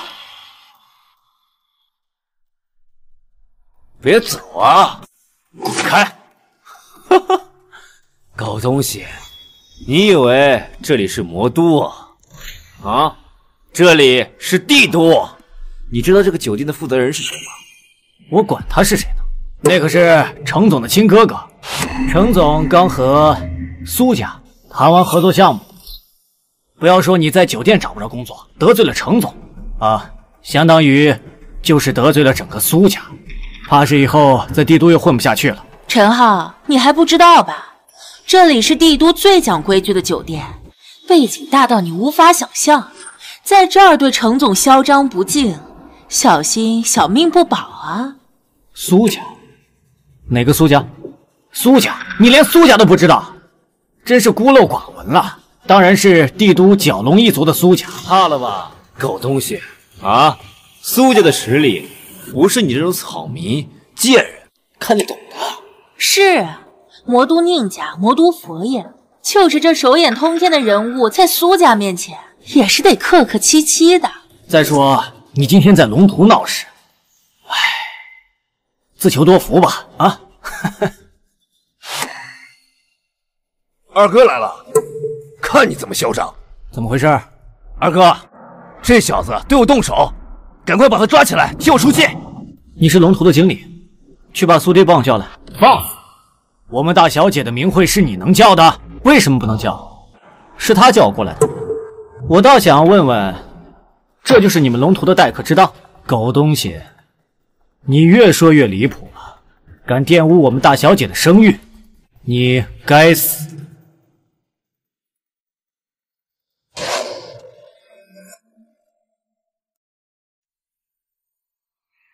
喂，陈先生，您是不是路上堵车了？路上没有堵，你们龙图倒是挺堵的。有个自称大堂经理的人把我堵在108包厢，说我直呼你的姓名是侮辱你，还要敲碎我的牙。是，陈先生稍等，我马上就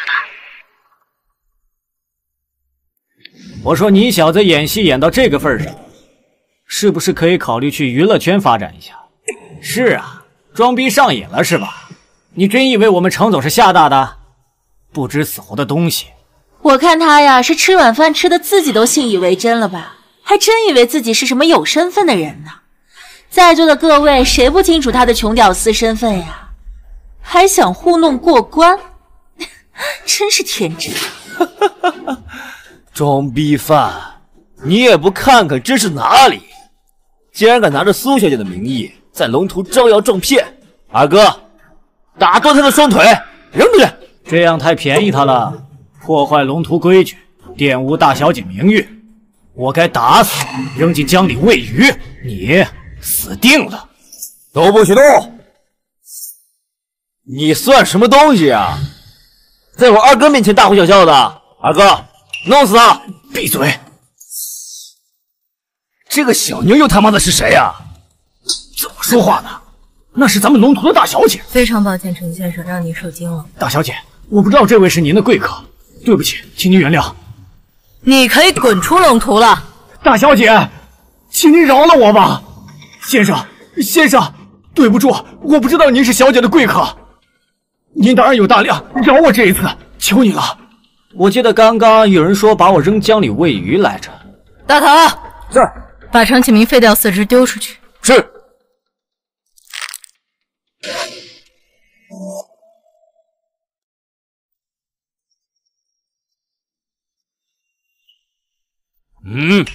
干嘛去？我不是你们龙头的员工啊，我是来消费的。哎，对了，苏小姐，我们可是有业务往来的，你不能对我不利，不然的话，龙头的名声还要不要了？威胁我？就凭你？大头，废了他。是。苏小姐，饶了我，苏小姐，走。吩咐下去，断绝与此人一切业务往来。我不管他背后站的是谁，让他从帝都消失。把他们都拉下去，废了。是。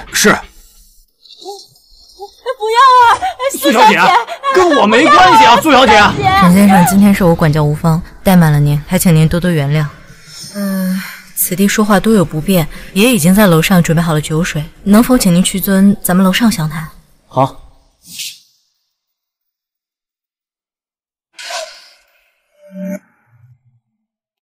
陈先生，这是1000年的手物，苏某微薄的心意，希望你不要嫌弃，一定要收。岂敢嫌弃，这1000年灵药世间罕见，多谢苏老了。日后陈先生若有差遣，只需让蝶儿捎一句话，只要是老夫在，一定竭尽全力。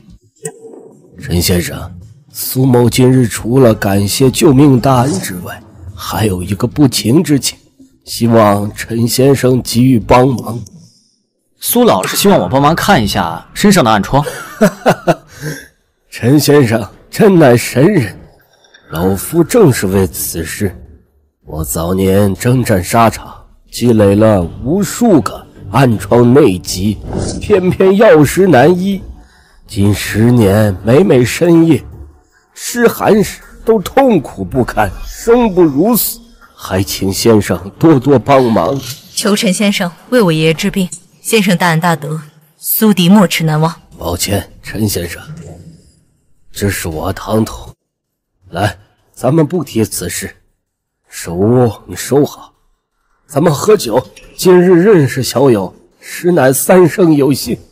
老爷子，您误会了，我刚刚只是在观察您的身体，请服下此药。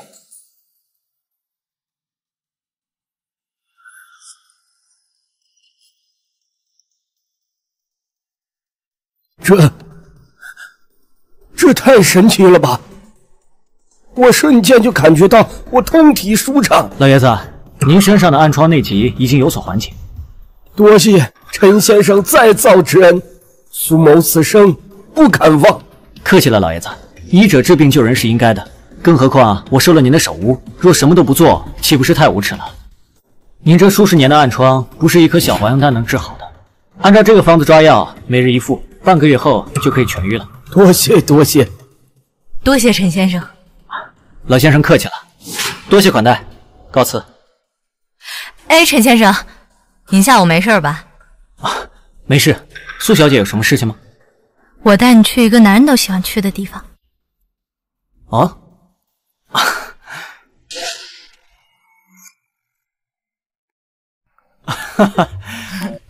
苏小姐，您说那个男人们都喜欢去的地方，女孩子去会不会不太方便？没什么不方便的呀，我经常去格斗场看他们比武。啊，你说是格斗场啊？充满热血、荷尔蒙迸溅的地方，难道不刺激吗？啊，原来这样啊！莫非陈先生讲的是？我以为网吧呢。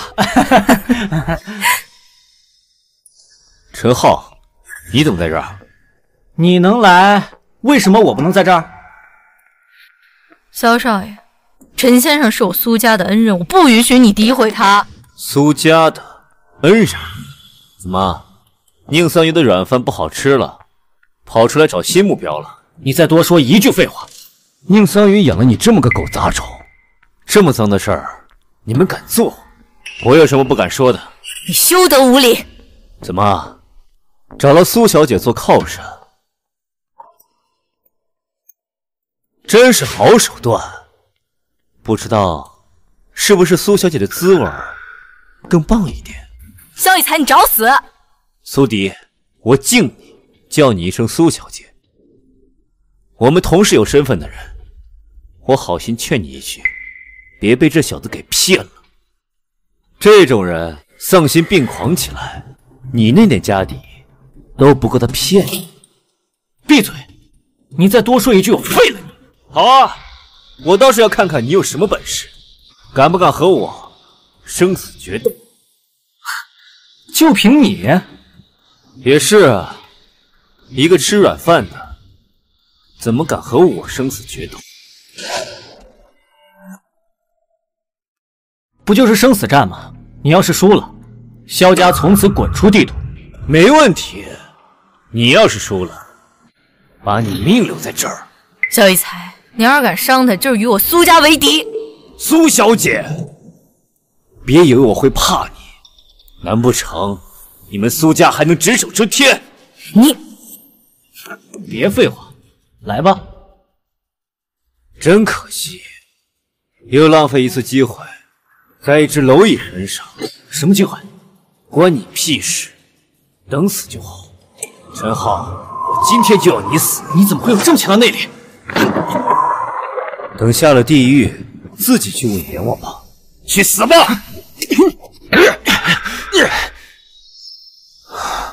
这萧家少爷是内家高手啊！这些年他早就被酒色掏空了身体，哪有什么气性吓我？这的确是那家大成的气势。陈浩，小心！你怎么？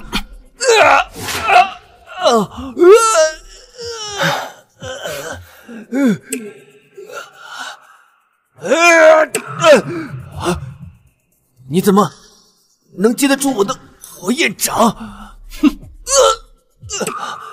法术很高，但内力不足。你怎么敢轻易动手啊？真是草率。抱歉，陈先生，是我安排不当，又让你陷入麻烦当中了。没事，我先走了。把他丢到萧家门口，再带句话：以后要是再对陈先生不敬，杀。是。什么？一掌击飞？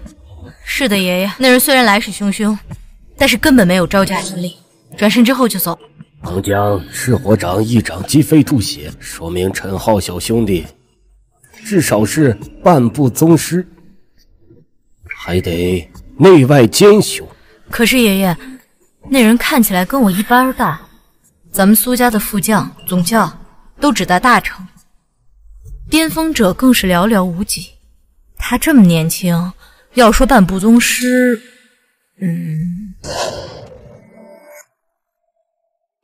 所以说他是天才，也是武道绝世的天才。20出头就化为半步宗师，哪怕是华夏的战神年轻时也难以做到。赵爷，你这么说，陈浩岂不是千年难遇的人才？这样的人若能为我们苏家所用，那岂不是妙哉？说得好。第二，此等人才不可埋没，更不可与之为敌。从今往后，谁敢与陈浩为敌，便是我们苏家全家的仇人，不死不休。好的，爷爷，以后呢，我就敬陈浩是我大哥。主人，这些都是周福海整合后转移到您名下的资产，包括养颜膏、小还阳丹、生命之水和护身符，全部加起来已经近1000亿以上。现在您不依靠江左和洪门，在魔都地界也是当之无愧的豪门了。没想到这么快能积累这么多资产了。您的东西都是千金难求的，当然快了。哦，对了，苏小姐来了。好，让她进来吧。进来坐吧，苏小姐。叫我苏迪吧，陈浩大哥，以后我就当你小弟了。你愿意让我追随你吗？只要你不嫌弃的话，叫我浩哥也挺好的。哎，对了，浩哥，我可以邀请你明天去我的生日晚宴吗？明天是去你家吗？不是去豫州。正好爷爷他们没空，是我豫州叔叔那边办的。也好，正好小姨在那儿，明晚我一定到。太好了，浩哥，那我们明晚见。什么？星辰这小子去了豫州，消息可靠吗？绝对可靠。这个狗东西还敢去豫州！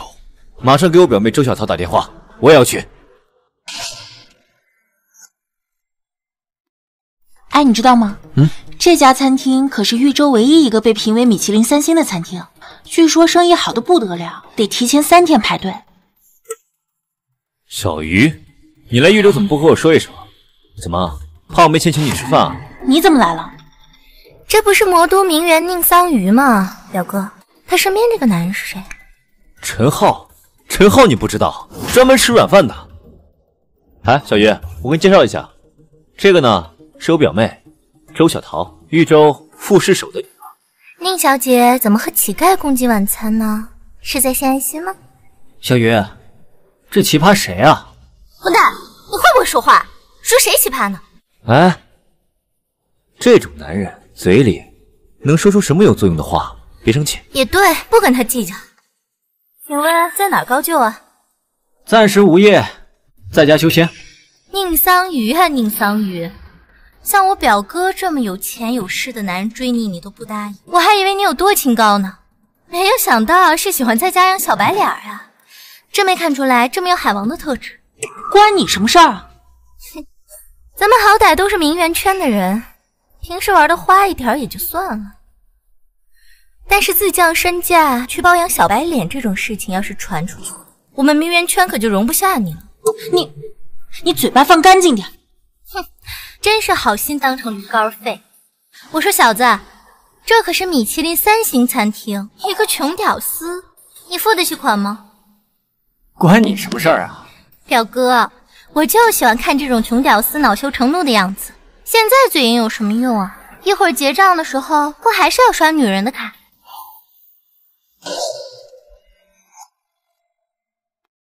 说完了吗？说完了赶紧滚，别在这儿影响我们食欲，好吧？宁桑榆，我劝你看好你的这条野狗，总在外面这么狂吠乱叫的，回头被别人打死了，你可是要伤心的。算了算了，咱们好言相劝呢，也算仁至义尽了。先别理他们，咱们吃咱们的。等等，孙少，哎呀，我来爵位可不是1次2次了，头回见着您本尊啊，咱这得开瓶好酒庆祝庆祝。哎，孙胖子，哎，陈先生，太不够意思了！你来我的馆子吃饭，连个招呼都不打，你这没把我孙东来当兄弟。你不是做水产的吗？怎么还干起餐饮来了？水产餐饮不分家嘛。这家店是我老子在豫州给我投资的。怂什么？有我在，丢不了你面子。我就不信他一个无业游民的面子能比我爸的面子大。我就不信孙东来敢不买我的账。孙少，闪个脸，一起吃个饭呗。来人啊，把他们给我请出去。顺便拉入企业的黑名单，以后只要是在孙氏集团名下的水产、地产还有珠宝，一律不做他们的生意。孙东来，你说什么？刚才你们的事情呢，我看到了一些。这位陈先生是我的兄弟，你们羞辱他，就是在羞辱我。你们应该庆幸吧，今天出手的是我。如果是这位陈先生的话，我想你们出不了这个门。孙东来，你知道我是谁吗？你要是敢不给我的面子，你等着关门吧。我知道啊，你是周副市首的女儿吧？那又怎么样？我打开门做生意，这生意做不做，我说了算。好啊，我看你是不见棺材不落泪，你等着看我怎么收拾你。周小姐，我奉劝你以后不要做那些不该做的事情，给家里长辈脸上抹黑。据我所知呢，周副市首为人清正廉洁，他是绝对不可能公报私仇的。所以我不管你做什么事情呢，我孙东来根本就不会放在眼里。孙东来，你滚！死胖子，咱们走着瞧。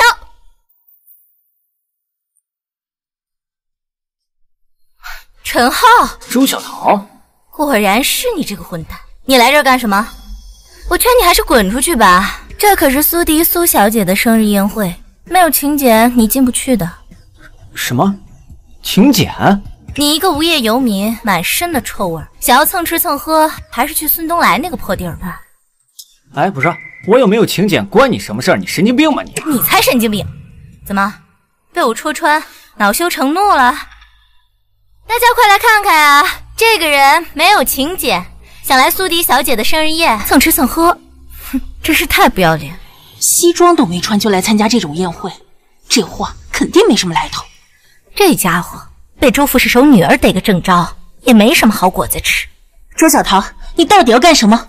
宁桑榆，你真以为凭你的面子就能随便进入苏家的宴会了？哼，你别做梦了！我劝你啊，还是自己留点体面，这样我们名媛圈还能留你一席之地。你要是执意包养这种屌丝小白脸的话，怕是要被上流社会除名了。到时候你们宁家也是要跟着受影响。你胡说八道什么呀？我可是苏迪小姐请过来的。苏迪小姐请你来的？哼，别做梦了，也不看看你自己是什么货色，还真是什么阿猫阿狗都来攀关系。你以为你认识一个孙东来就了不起了？苏迪这货叫得这么不客气，直呼苏迪小姐的名字，这种底层贱货，够他喝一壶的。还不走？这人的脸皮就是厚，还想等混进去的机会？哼，我劝你还是死了这条心吧。在场的所有宾客都知道你是什么嘴脸了，等到苏迪小姐来了，可就不是打断你的狗腿这么简单了。到时候你帮上的小富婆可就要变成小寡妇了。我懒得搭理你。哎，不好意思，先生，请出示一下您的请柬。请柬？苏迪让过来的，没说需要请柬。抱歉，今天是苏小姐的成人礼生日宴，在场的每个嘉宾都有请柬。如果你也是苏小姐的客人，应该是也有请柬的。哼，原形毕露了吧？这可不是爵位那种破地方，你没有请柬还想厚着脸皮混进去，人家可不会买你的账。怎么回事啊？陈浩，怎么哪哪都有你啊？表哥，这里有个自称苏迪小姐朋友的男人，想进去蹭吃蹭喝，还称苏小姐为苏迪，真是太不知天高地厚了。陈浩，你是不是以为全天下人都是你小弟啊？关你屁事儿啊！是不关我事，但是像你这种到处招摇撞骗的臭屌丝，人人得而诛之。大家说是不是啊？就是，我们可不能让骗子混进这种档次的宴会。真不知道你一个连工作都没有、靠女人养的小白脸，哪来的底气？啊，吃软饭，怪不得现在这种想不劳而获的人真是越来越多了。周小桃，你说够了没有？没有，对付你们这种不要脸的狗男女，骂都是轻的，应该让保安把你们赶出去。哎，浩哥你来了，抱歉我昨天太激动，忘给你发请柬了，久等了。你怎么回事？我昨天不跟你说过我有个没有请柬的客人要来，怎么还拦着呢？苏小姐，你被开除了，滚！大头在，他们被解雇了，立刻马上让人接手他们的工作。周小姐，你刚刚对浩哥的所作所为让我很失望，我不希望你出现在我的生日会上，请你马上离开。苏小姐，你真的要为了这么一个外来人赶我走？外来人，周小姐，请你学会怎么好好尊重别人，再来跟我说话。好，表哥，我们走。浩哥，我们走吧。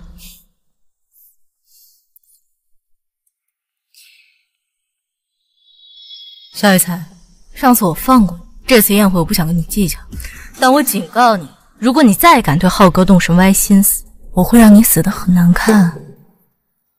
董事长，苏小姐因为一个叫陈浩的年轻人，把周副失手的女儿周小桃赶出聚会了。你说什么？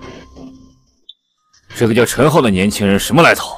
不清楚，人很面生，没见过。据下面的人汇报说，是一个草根，因为周小姐言语过激，戳破了她的身份，就把她赶出了聚会。周小姐人呢？前台说已经驾车离开酒店了。胡闹！你把苏迪给我找来。董事长，您先别生气，您也知道小姐的性子，倔起来8头牛都拉不回来，还是先缓缓，事后再去安抚周小姐。说的也有道理，你去把这个陈浩给我盯住了，不要让他惹出什么乱子来。是。哼，什么阿猫阿狗都往我们苏家凑，陈浩，你最好不要坏了我的好事。本以为只是几个朋友聚聚，没想到苏小姐搞了这么大的阵仗。我也不知道哎，我本来以为是简单的生日聚会，没想到是成人礼，还邀请了很多我压根儿就不认识的什么各界名流，把我骗来了就不让我走了，真是气死我了。那这事儿你爷爷知道吗？他们当然不知道，叔叔不让说，知道了还不打断他的腿。你也别多想，可能你叔叔就是想你热热闹闹的过个生日。苏小姐，宴会要开始了，董事长叫你过去。我知道了，再怎么说也要帮叔叔打个圆场，你在这坐会儿，我马上回来。你就是让迪儿赶走周小姐的陈浩？是我，怎么了？年轻人犯了什么错知道吗？你什么意思？我查过你，靠着旁边这位小姐才有进入上流社会的机会，我说的没错吧？苏先生，请注意你的言辞。我劝你最好安分守己，珍惜眼前生活，不要妄图得到更多，否则自己怎么死的恐怕都不知道。苏先生，我不懂您什么意思。年轻人，别以为跟小弟关系好就可以为所欲为，我奉劝你认清自己，今晚别跟我惹事，否则后果自负。苏先生，这就是你们苏家的待客之道。宁小姐，你有什么资格跟我说话？你年轻人妄图把不属于自己的东西收入囊中，只会让你死得更快，死得更惨。好，那您觉得什么是我该惦记的，什么又是我不该惦记的呢？苏先生，我不知道你从哪儿看出我会惦记你们苏家的东西，但是有一点您错了，苏迪绝不是傻子，而且在我看来，他才是最适合你们苏家的继承人。我这么说，您会怕吗？故弄玄虚的家伙。苏先生，您在老太爷不知道的情况下做了这么大一个局，实在是所图甚大呀。您怎么现在不敢承认呢？臭小子，你还是顾好自己的命吧。那我也劝您一句，别把自己太当回事儿。如果没有您父亲，您现在又是什么身份呢？你给我站住！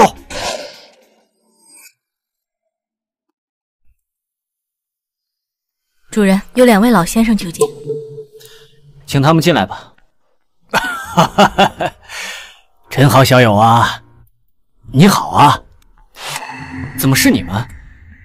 哎呀，我今天是特意来感谢你的，要不是因为那天有你，我给李老误诊的会造成不堪设想的后果呢。是啊，陈浩，多亏了你啊，你对我可是救命之恩啊。再者，老夫上次的态度也有问题，希望小友见谅。2位今天来不只是道歉和道谢的吧？有话直说吧。呀，小友真是快言快语啊！不瞒你说，我还真有事要麻烦你。是这样的，陈先生，老叶医馆来了一位奇怪的病人，肚大浑圆，肚脐外翻，号出来的脉却是血脉，我们谁也查不出来原因啊。这有什么奇怪的？孕妇不都是这样吗？这个病人他是个男的。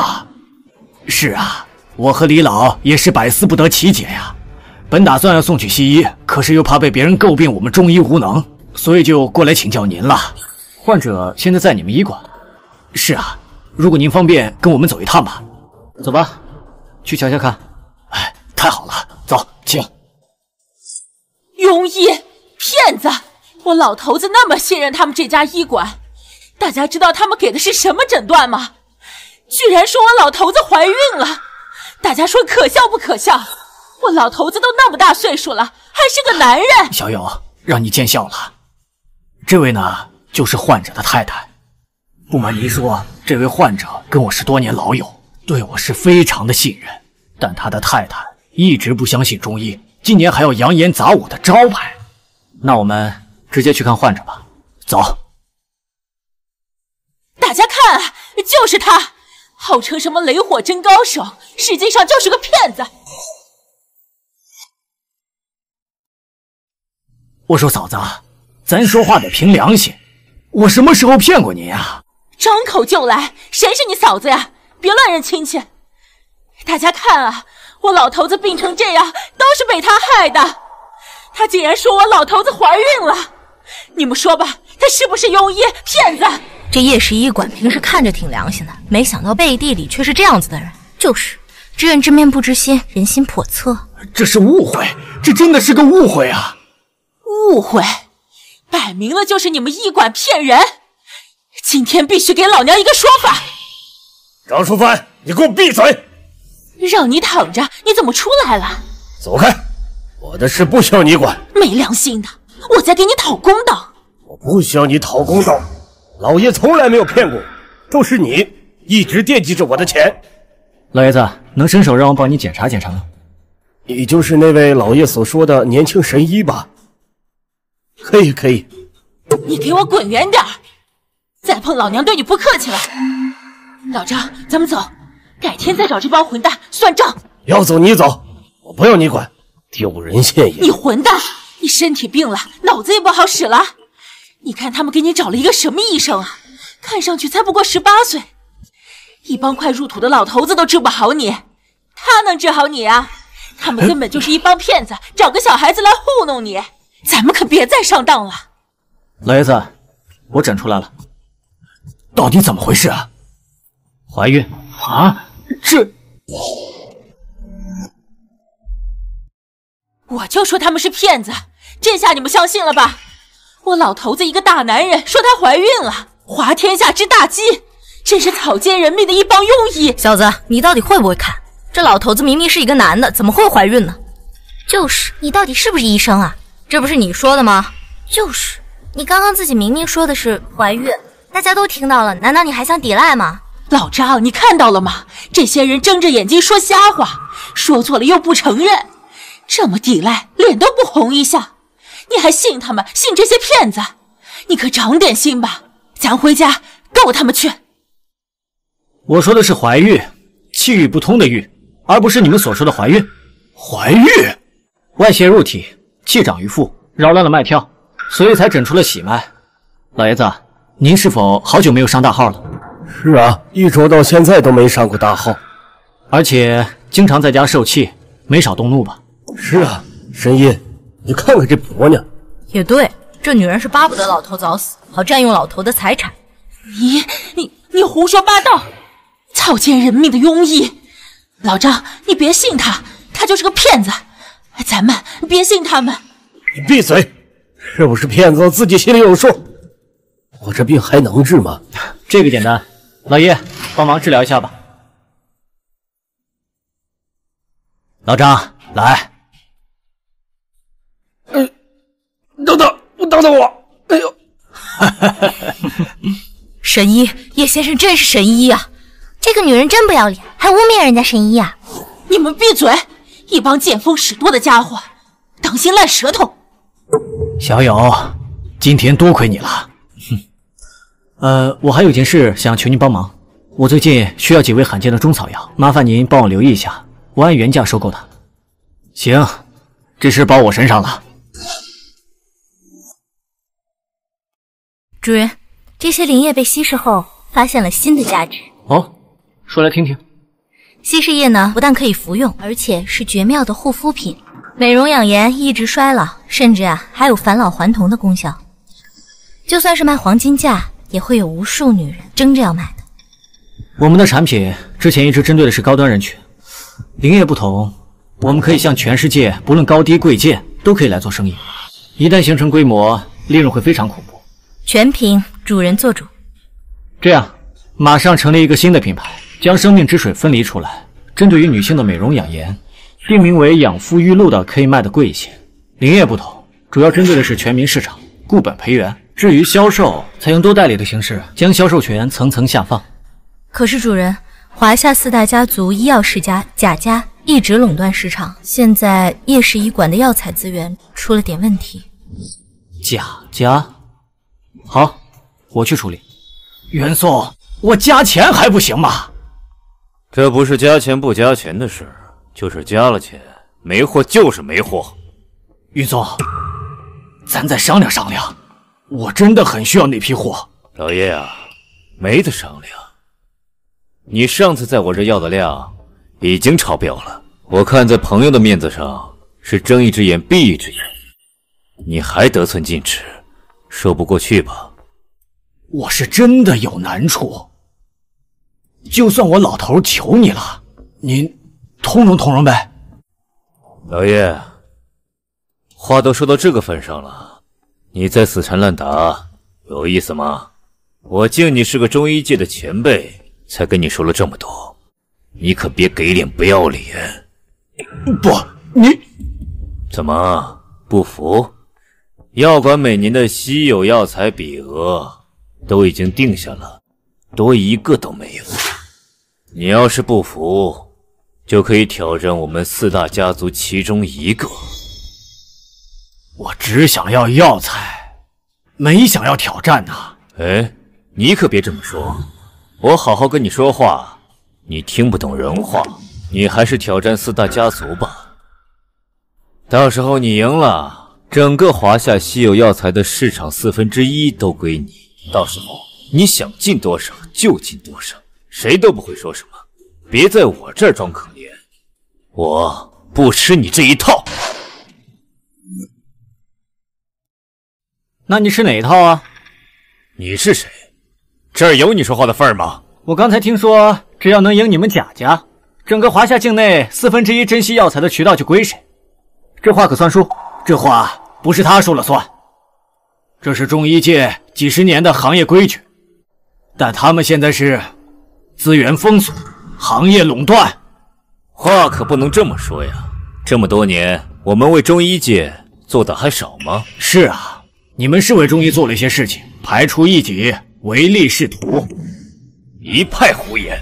老爷啊老爷，你是鼠目寸光，难怪这么多年你的医术还是没长进。就是因为你的格局太差，干不了大事。大事儿？哼，你干了什么大事儿？垄断资源，哄抬要价，还是你想草菅人命啊？放屁！你给我闭嘴！入学未干的小子，这儿有你说话的份儿吗？老叶，我不管你跟这小子是什么关系，现在立刻给我滚出去，否则明年稀有药材的份额，我让你一克都拿不到。你听好了，我保证你们贾家明年再也拿不到半克珍稀中草药材的份额。哎，老叶啊，老叶，真是笑死了！你从哪儿找来这么个活宝？连让我蒋家拿不到半克稀有中药材份额这样的话，他都说得出口，真是没救了。哎，他该不会是你治了一半的傻子吧？你才是个傻子，他可是陈浩，陈神医。神医？我看他就是个神经病吧。叶修文，我说你怎么也犯病了？原来是被这小子给传染了。哼！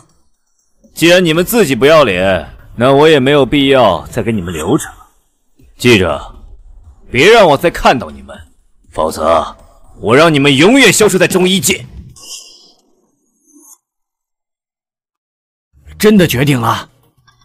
决定了。好，老九也豁出去了，跟你一起去。咱们叫上薛老、李老，一起给你加油助威。用不着这么兴师动众吧？哎，必须啊！这个事情已经不是你一个人的事情了。刚才的情况你都看到了，是吧？贾云松根本没有把我们这些浮萍放在眼里，这么多年我们也受够了。正好借着这次机会，我们联合起来，给他点颜色看看。求求你，帮我转告贾医生，我儿子快要不行了，求他帮忙治病。想找贾医生看病就去挂号，在这里求我也没有用。贾医生的专家号都挂到明年了，我儿子快要不行了，你这不是要我的命吗你？说了别烦我，不行了就挂快速号，5万一个，今天挂了，明天贾医生就过来帮你看，10万一个，把钱交了，现在就能看。不过我看你身上也拿不出钱来，留着你那仨瓜俩枣的，给你儿子买纸钱吧。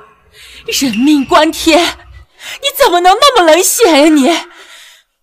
我来帮你儿子看看吧。你是医生？现在江湖骗子多得很，这家伙这么年轻，一看就是骗子，是冲着你口袋里的钱来的。老太太，你可别上当。您放心，我是给您儿子看病，我不要钱的。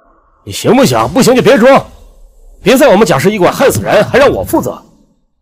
你要是会说话就说，不会就把嘴闭上。来，坐。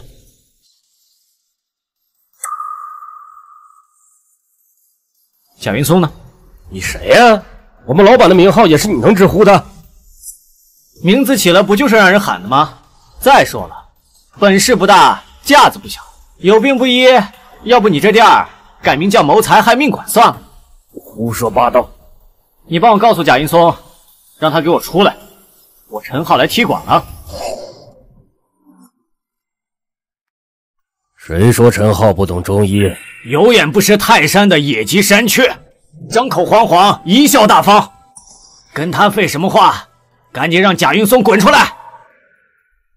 薛老、李老、叶老，你们都来了。怎么回事啊？都堵在门口，不要做生意了。踢馆？你小子的脑袋是被门夹了吧？还真敢来呀！我敢来，你敢接招吗？笑话，你也配！哼，我贾氏医馆什么阿猫阿狗，应战我都应的话，我不用做生意了，整天陪着你们这些人就算了。哼，好大的口气！我薛某在你眼里就是个瘪三。哎呀，薛老，我没看到你。哎，老李，你们都来了。别废话，我就问你，我薛礼上门踢馆够不够格？够是够，但你也没必要踢馆吧？既然如此，陈浩是我的师傅，他够不够格？你说反了吧？你是他的徒弟？没反，我是他的记名弟子，他在中医上的造诣，呵呵，远不是你所能想象的。薛老，差不多得了，别为这小子再把自己的老脸搭进去，哼，当心晚节不保啊！薛老，你也是鲤鱼跃龙门的人物了，这把年纪就没有必要抛头露面了。难不成这小子是你亲孙子？混账东西！授业恩师是说改就能改的。薛老，这种毛头小子，你敢称他授业恩师？我看你是不是被他下了药？胡言乱语！他这种年纪的人，在我家学徒都不够资格的，你还拜他为恩师？师傅，要不然给薛老治治病吧。我说怎么今天一个个的都不正常呢？看来还真是被这小子下了药。贾云松，都是医者，请你说话注意分寸。分寸？好，今天我就当着你们大家的面，好好教训教训这个晚辈，让你们输的心服口服。哎，可以开始踢馆了吗？小子，别给脸不要脸！我是看在薛老的份上，才不把你赶出去，希望你知好歹，不要丢了薛老和这些名宿们的面子。既然是我来踢馆的，那就按照你们的规矩了，我随便。你们过来，你们不是要看病吗？儿子，快让贾医生给看看。踢馆自然比的是医术，今天就以这位患者为题。怎么比？就以中医手段治好这个小子的病，谁用时最短，效果最好，谁算赢。至于评委嘛，薛老就可以。是一个好办法，不过患者只有一个，我治好了，你说是我们共同治好的，那怎么算呢？先说治疗方案，用时间最短的先治疗，如果效果好就算赢。好，少废话，我先来。呼吸不畅，心律不齐，面色沉郁，脉象虚浮，这是严重的经脉阻塞之症，血脉沉郁，祸及生命。幸亏遇到我以贾氏秘制推拿之法，附上贾氏中药，再辅以贾氏针灸，3天可见效，7天可除燥，半月就可痊愈。半个月就能治好我儿子的病？你要是能治好我儿子的病，我给你做牛做马都行啊！7天半个月还有脸自称神医？牙尖嘴利，难道你还有更好的办法不成？我当然有更好的治疗方案，我只需要1根银针，半炷香的时间就可以让这小子痊愈。你说什么？1根银针半炷香？年轻人做事不过脑子，这种牛皮吹过天的话你也敢说出来？什么不过脑子？我看他呀根本就没脑子。薛老，你这张老脸丢在这种人身上，真的不后悔吗？要是我呀，死的心都有了。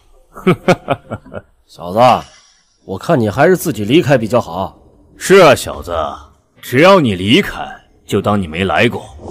我们贾氏医馆也不会仗势欺人，只要你不在中医界骗人，我们贾氏医馆也不会找你的麻烦。否则，你和这3个老家伙，从此往后别想在中医界混。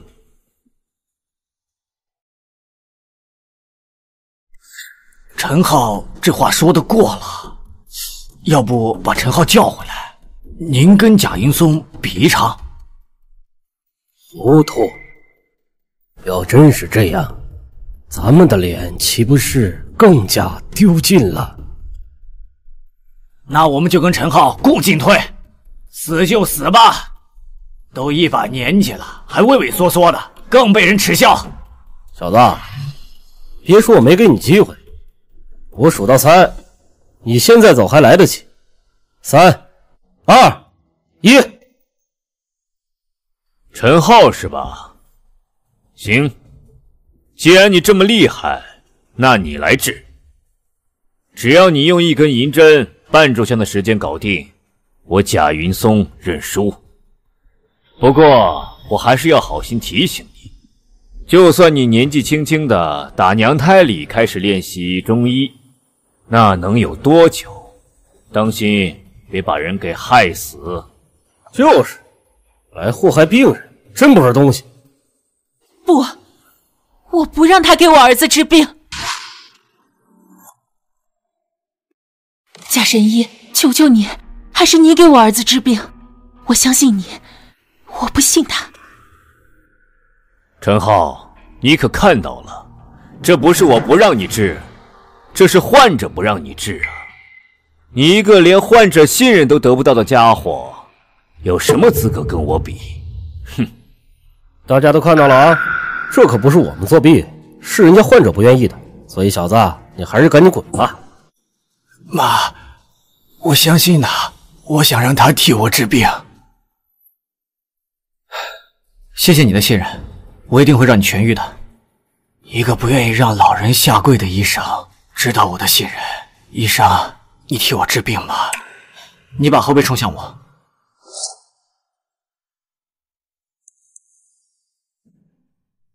是太乙玄真？这不可能，他怎么会这种失传已久的中医神技？这不可能。好了，感觉怎么样？我感觉好舒服啊！我是不是好了？是的，你的瘀阻已经打通了，现在已经没事了。真的？谢谢神医，谢谢神医。没事，治病救人本就是医者该做的事情。我用了多长时间啊？半炷香时间。怎么输不起了？谁说我输不起？你不就是想让我对夜市医馆放松药材的限额吗？行，我答应你。好一招避重就轻啊！区夜市医馆的不定额药材就想打发我？我告诉你贾云松，从今天开始，贾家从4大医药世家除名，贾家名下所有医药渠道一并交到我手里。做梦！怎么，当年所有的中医名宿定下的规矩，今天你想破坏了不成？当初可是你说的啊，不服就来挑战你，只要赢了就可以拿到药材和医疗资源的话语权。怎么，现在这话你也不想认了吗？要我说呀，你贾云松就是一个废物，你代表不了贾家。放屁！谁说我代表不了贾家？既然可以代表，为何不肯兑现呢？小子，别逼人太甚，人前留一线，日后好相见。你真的要我蒋家下不了台吗？哼！哎，我按规矩打赌，按规矩兑现，哪里逼人太甚？不会想赖账吧？你小子竟然一武双修啊！把东西打包好，3天后我会叫人来取明细的。陈浩，你一定要赶尽杀绝吗？老爷跟你们讲道理的时候，你是怎么咄咄逼人的？现在你输了，开始讲道理，还真当别人那么好欺负啊？我告诉你，不管你们贾家多家大业大，输了就得认。聂小姐，求求你，救救我！你是马小倩？你求我干什么？聂小姐，以前都是我不对，我该死，我怪眼看人低，我不该那样对陈浩。等，你在胡言乱语些什么？你到底想干嘛？聂小姐，陈建新他要把我买到缅北去，我求求你救救我！他要卖了你？聂小姐，陈建新他最听你的话了，我求求你不要让他卖了我！马小倩，我真不知道你脑子里在想些什么。哼！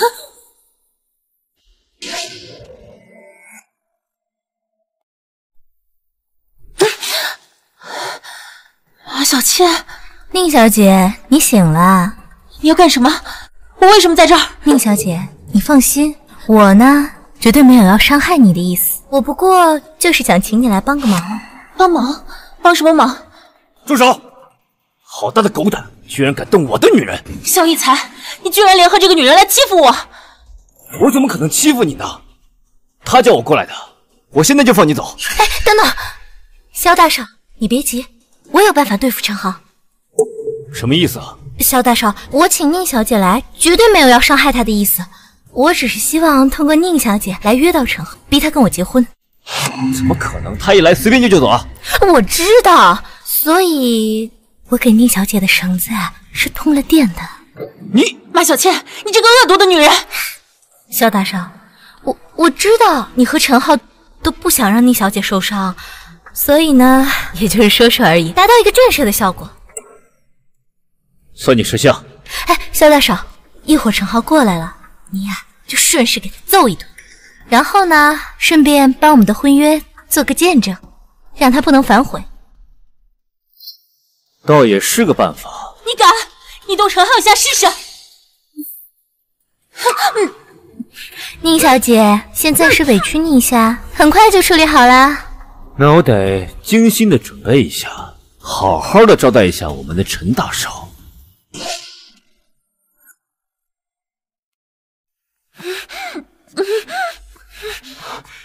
小鱼，萧逸才，你放开小鱼，有什么事冲我来。陈浩，我从来没想过要对付像你这种乞丐，你也算是有本事了。今天我就给足你面子，亲自来教训你。你我都不想伤害小鱼，所以我劝你识相点，别反抗。今天我就让你知道，得罪本大少爷是什么滋味。这么不经打，搞得我后面都不敢使劲玩了。你这个废物！对，要不你先处理你的事儿吧，我怕再打2拳他就完了。这么个废物，打起来多没意思。多谢萧大少帮忙。亲爱的，你这个样子我好心疼呀。别急，很快就好了。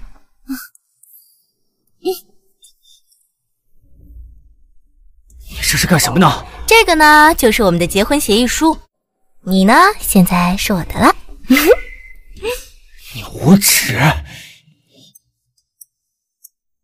恭喜恭喜，有情人终成眷属。来，陈浩，咱们接着玩。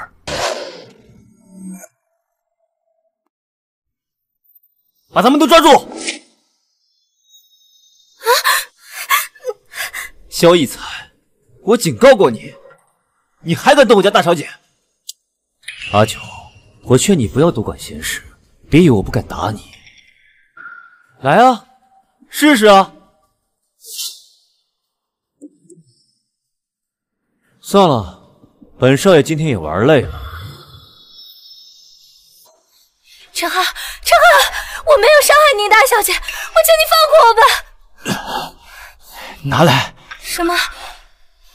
协议书拿来。你说这个？滚！你给我滚！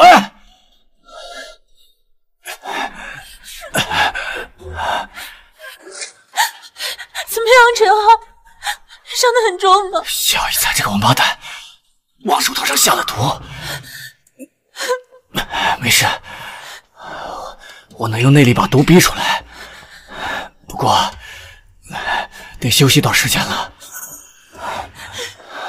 哎呦，萧总啊，今天怎么有时间光临寒舍呀？宁总啊，我这是无事不登三宝殿啊。好，来请。宁总啊，今日前来，我是为了2个孩子的婚事，在这魔都，我们萧家与你们宁家也算是门当户对。如果我们2家联姻，那可以说是强强联合呀。嘿呀，萧总，我也正有此意呢。令郎一表人才，我还担心小女配不上令郎呢。哎呀，您太谦虚了。桑榆我也是从小看着长大的，现在也算是出落的美艳动人。怎么会配不上我们家呢？来看茶。我不同意。爸，你知道的，我已经和陈浩有婚约了，我不可能再嫁给别人的。小鱼啊，不得胡闹！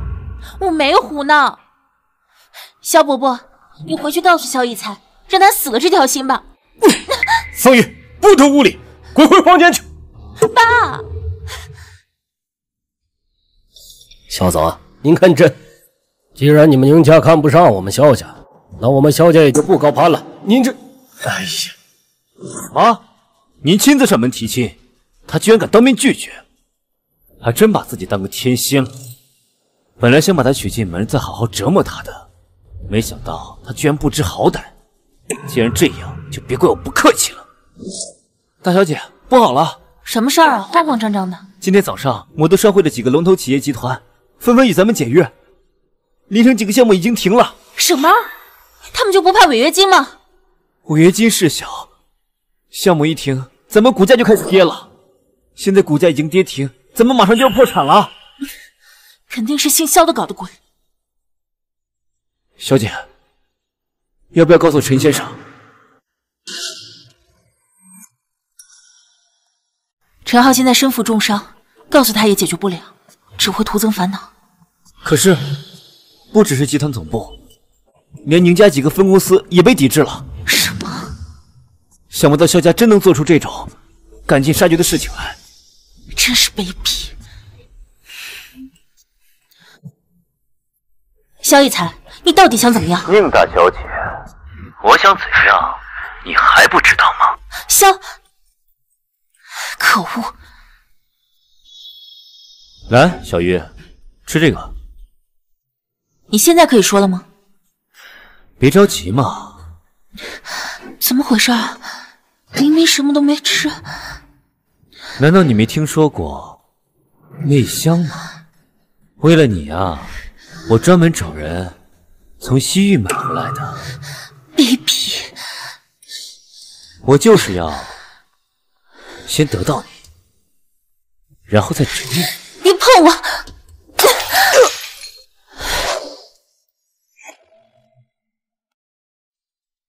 敬酒不吃吃罚酒，我告诉你，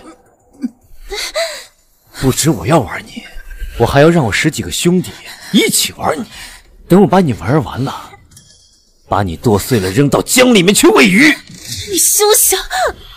当然了，不只是你，我也会让陈浩那小子尽快下去陪你的。你休想！这个护身符你要贴身带着，有危险他会通知我。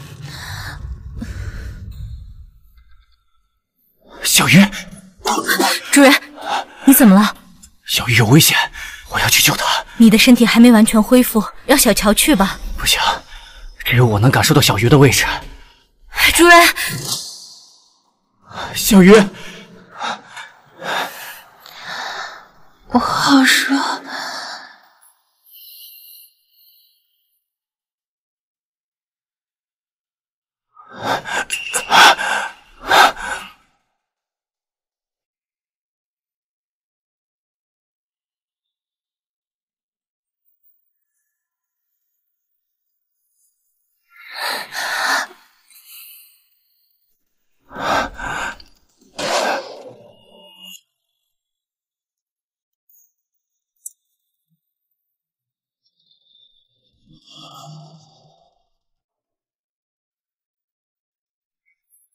我已突破筑基期，萧逸才，我要你生不如死！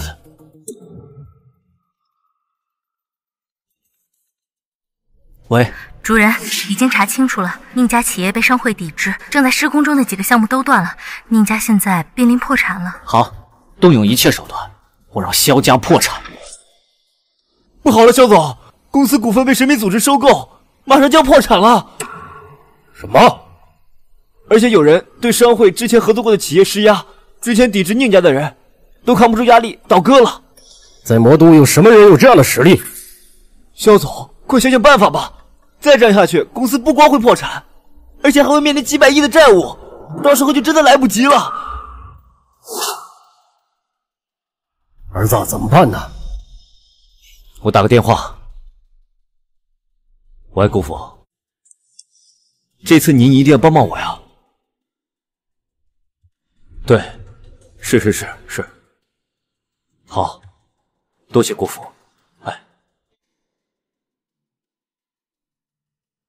不用担心，姑父说他会帮我们运总，这次我们不会有事了。真的，太好了！你说这次是谁在搞我们萧家？会不会是那个陈浩？那个废物，他没这个本事。不过你放心，我一定会查出来。不管是谁敢得罪我们萧家，我一定让他生不如死。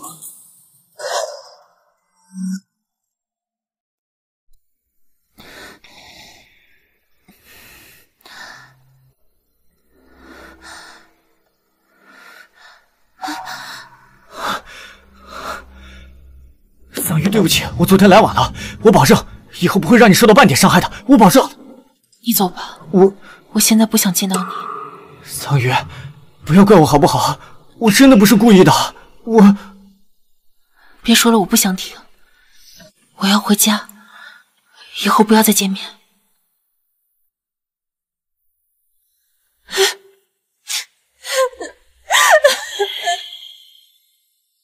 主人，养颜玉露持续火爆，大小代理商都在催货源。巨灵阵扩建可以提上日程。好的，主人。我现在有件更重要的事情，帮我把公司最顶尖的产品准备几份。是，主人。我陈浩今天向宁桑榆正式求婚，望各位成全。你这个不知好歹的家伙！我们桑榆对你那么好，那么多人拦着他，都挡不住他喜欢你。可你呢？你这个白眼狼，竟然敢欺负我女儿，你胆儿肥了！装什么逼呀你啊！得了点成就，还真把自己当根葱了。得到了就不珍惜，以为我们宁家好欺负是吧？啊！妈，弟弟，你们别打了，是我的问题，我不想和他好了。陈浩，你走吧。我认真想过了，我们根本不是一个世界的人。听到没？做人要认清自己，别整天癞蛤蟆想吃天鹅肉。小月，你到底是怎么了？我明明好好的，为什么突然变成这样了呀？没有为什么，我就是突然想通了，两个世界的人本来就不可能在一起，我不想自欺欺人了。什么叫两个世界？什么叫自欺欺人？你到底在说什么呢？陈浩，你别问了。总之我们是不可能在一起的。你走吧。不可能，我不走。你不说清楚，我不会走的。你放开我姐，在我们宁家还轮不到你来撒野。我姐说让你滚，你就快点滚。听不懂人话是不是？啊，滚！小鱼，我看出你有事情在瞒我，你说了我帮你解决好不好？小鱼。好了，陈浩，你不要闹了。我们又不是在演偶像剧，哪有那么多不得已？我们都是成年人了，面对未来，我们应该理性一点。可事实是，我们根本不会有未来。你走吧。年轻人，我知道你并非池中之物，可那又能如何？现在是我们桑榆不要嫁给你，并不是我们从中作梗啊！我看你啊，还是自己好自为之吧。我不管小鱼，你不把话说清楚，我就不走。混账！难道你想赖在我们宁家不成？今天不把话说清楚，谁都别想赶走我。真是给脸不要脸，那就别怪我们不客气了。阿九，把他给我轰走。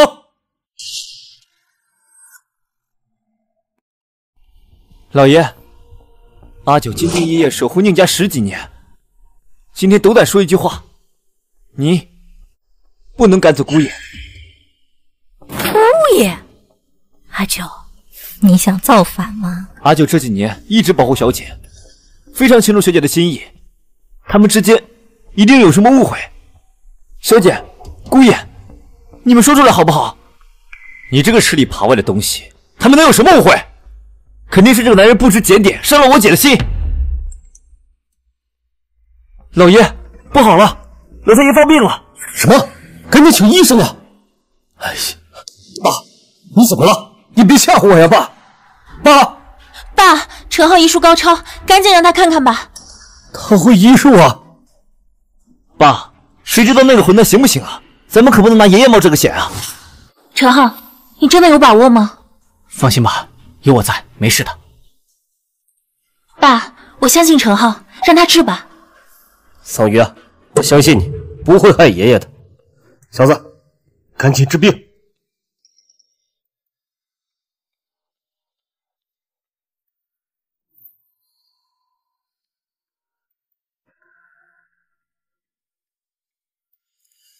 爸，你感觉怎么样？长庚，我感觉很好。这是哪位神医呀？老太爷，您会长命百岁的。长庚，这个年轻人是……爸，他叫陈浩，就是跟我们桑榆啊有过定亲的年轻人。刚才就是你为我救治的。老太爷，吉人自有天相，今后好好调养，马上就可以健步如飞的。好啊，确实是我的好孙女婿。爸，你说什么？我说我很喜欢我的孙女婿。怎么了？我的，让他们尽快完婚吧。老爷子，你病糊涂了吧？这关系到桑榆一辈子的幸福，更何况现在是他自己不愿意。乖孙女，你为什么不同意啊？爷爷，我不能说。我说都怪我，上次小鱼中了迷情药，我赶到时灵气耗尽，解不了毒，在情迷乱之时与小鱼发生了夫妻之事。我想小鱼就是这时开始恨我的吧。什么？你趁桑榆昏迷？你是一个畜生！你敢欺负我姐？你个混蛋！是你，居然是你！是的，小鱼，我赶到时情况危急，灵气耗尽，形如凡人，情不自禁。但我真不是故意要趁人之危的。太好了，还好是你，桑榆。姐，注意点形象啊！桑榆啊，我都被你弄糊涂了，你到底是喜欢他还是不喜欢他呀？是这样的，那天我意识昏迷之前，只有萧逸才那个王八蛋在我身边，我以为我的亲本，我觉得我配不上陈浩了，所以才……我的傻孩子，你可吓死我了！你不恨我吗，小鱼？太好了，小鱼，我是真的喜欢你，我们不管发生什么都要在一起，好不好？好，我以后再也不会胡思乱想做傻事了。好，过几天我80大寿，正式宣布桑榆的婚事。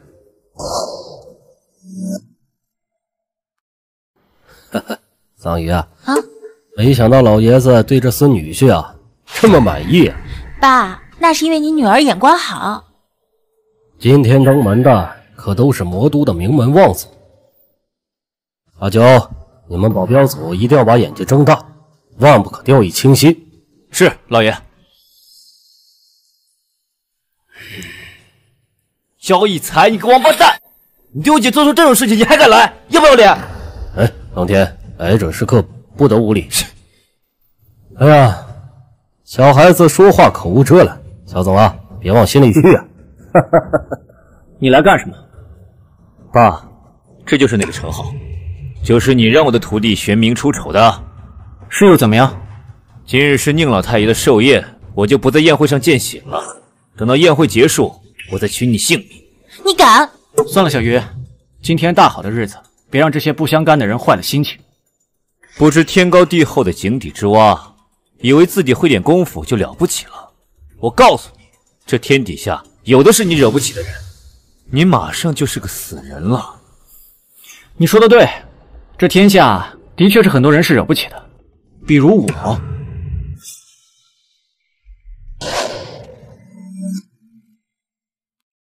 爸，这些人都是冲着陈浩来的。我想，应该是冲着萧震的面子来的。这下陈浩可惨了。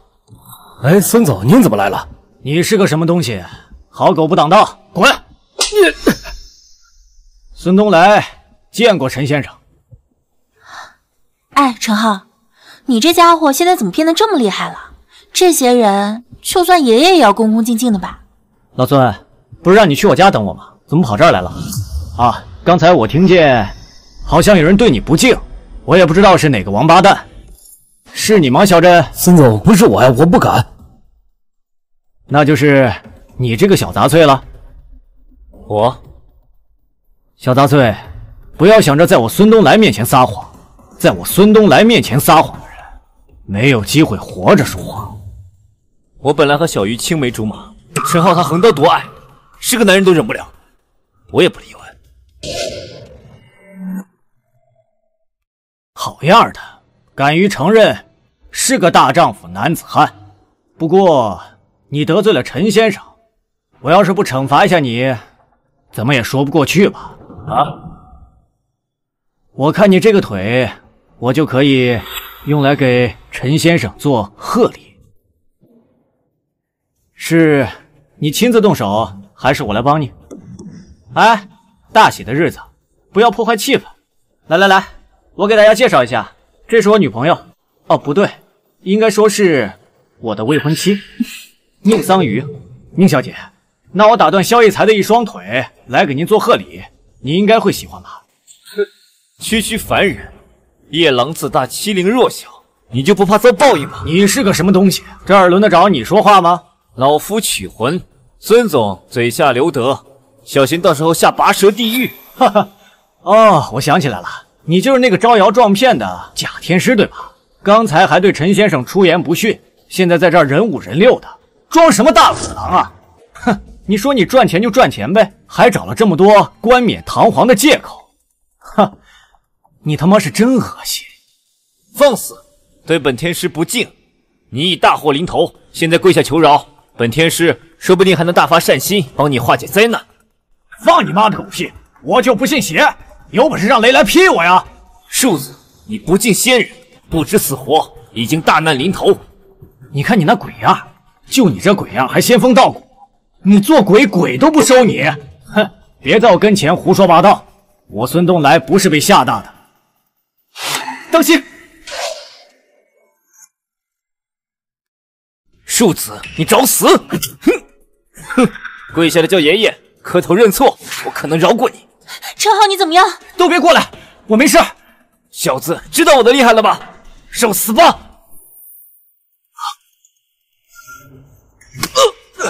你到底是什么人？是你惹不起的人。算你狠，你给我等着！小杂碎，别走，还没有把腿留下来。你不要欺人太甚！你怎么这么多废话啊？儿子，陈浩，你欺人太甚，我一定要让你好看！宁家好大的胆子，竟然欺负到我苏家头上来了！这苏家是帝都卧龙，又有军方做背景，他说的话我们得掂量掂量。苏先生，我们宁家可从来没有得罪过苏家呀。听说今天既是宁老太爷的70大寿，还是宁桑榆的订婚宴，别的我不管，陈浩这混蛋得罪过我，我今天一定不会放过他。我劝宁总还是考虑清楚，到底要把女儿嫁给谁吧。苏先生，这婚事是2位老太爷早先定好的，外人无需质问的。宁长庚，如果你不把陈浩交出来，我就让你们宁家在魔都消失。当然，如果你们现在反悔，把女儿嫁给逸才，我保证我们苏家会全力扶持宁家。怎么样？这笔账傻子都会算。苏建业，你什么时候能够代表苏家了？我记得苏老太爷一生戎马，最讨厌仗势欺人。你确定要挑战苏家的家规吗？小子，你还是想想你自己的安危吧。都是你！自从你个扫把星来到我们宁家，我们宁家就没什么好事儿。给我滚出去！别脏了我们家地！灾星，这小子就是个灾星。你看看，自从来到了宁家，给宁家带来了多少灾害？你看人家萧逸才，为人体贴又细心，有本事人还谦虚，哪像他陈浩？小鱼，我不会让你有危险的。姐，别傻了，现在苏家都支持萧逸才，苏家支持谁，谁就是魔都的王，哪怕是陈浩，也斗不过蛟龙一族啊！我不怕，有陈浩在，我什么都不怕。完了，苏老爷子都亲自出现，看来结局很难改变了。哎，姐夫啊，其实谁当我的姐夫都无所谓的。逸才呀，伯母很早就是看好你，怎奈小鱼他。你们也有今天。苏老太爷，您能大驾光临，好久没有见了，那还不是你艺术高超啊！老三，你这几年越来越没出息了，利用小弟的成年做文章，今天又打着苏家的旗号，仗势欺人，赶紧滚回祠堂！爹，饶了儿子吧，儿子承受不住啊！饶了你，你还会长记性啊？滚回去！别在这丢人现眼！爹，不是我，都是我老婆哭哭啼啼，让我给他们撑腰。家无贤妻祸事多，你们俩一起惩罚。都是你的臭人害死我和你姑姑。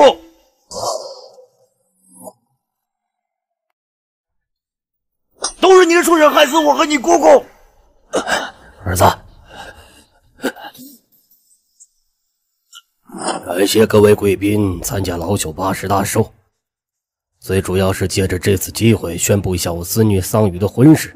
我孙女的婚事说起来还有一段佳话，我年轻时也是白手起家，在一次与对家竞标迁移项目时被对家下毒，对家是想让我宁家从此商界消失。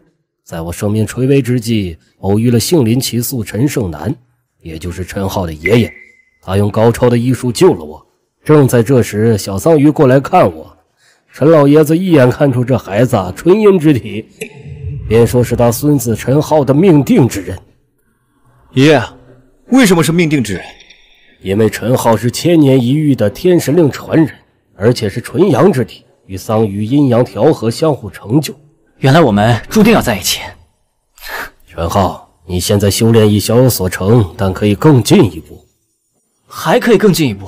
对，桑榆，你把你一直随身佩戴的玉佩拿出来。只有绝阴之体滋养的玉佩，才是你修成天神功的媒介。你可以试一试了。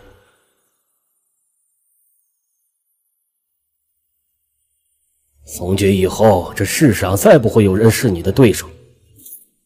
陈浩，我有件事要告诉你，其实你爷爷并没有死，而是飞升了。什么？陈浩，怎么了？啊，没什么，我在想，我们什么时候举办婚礼呢？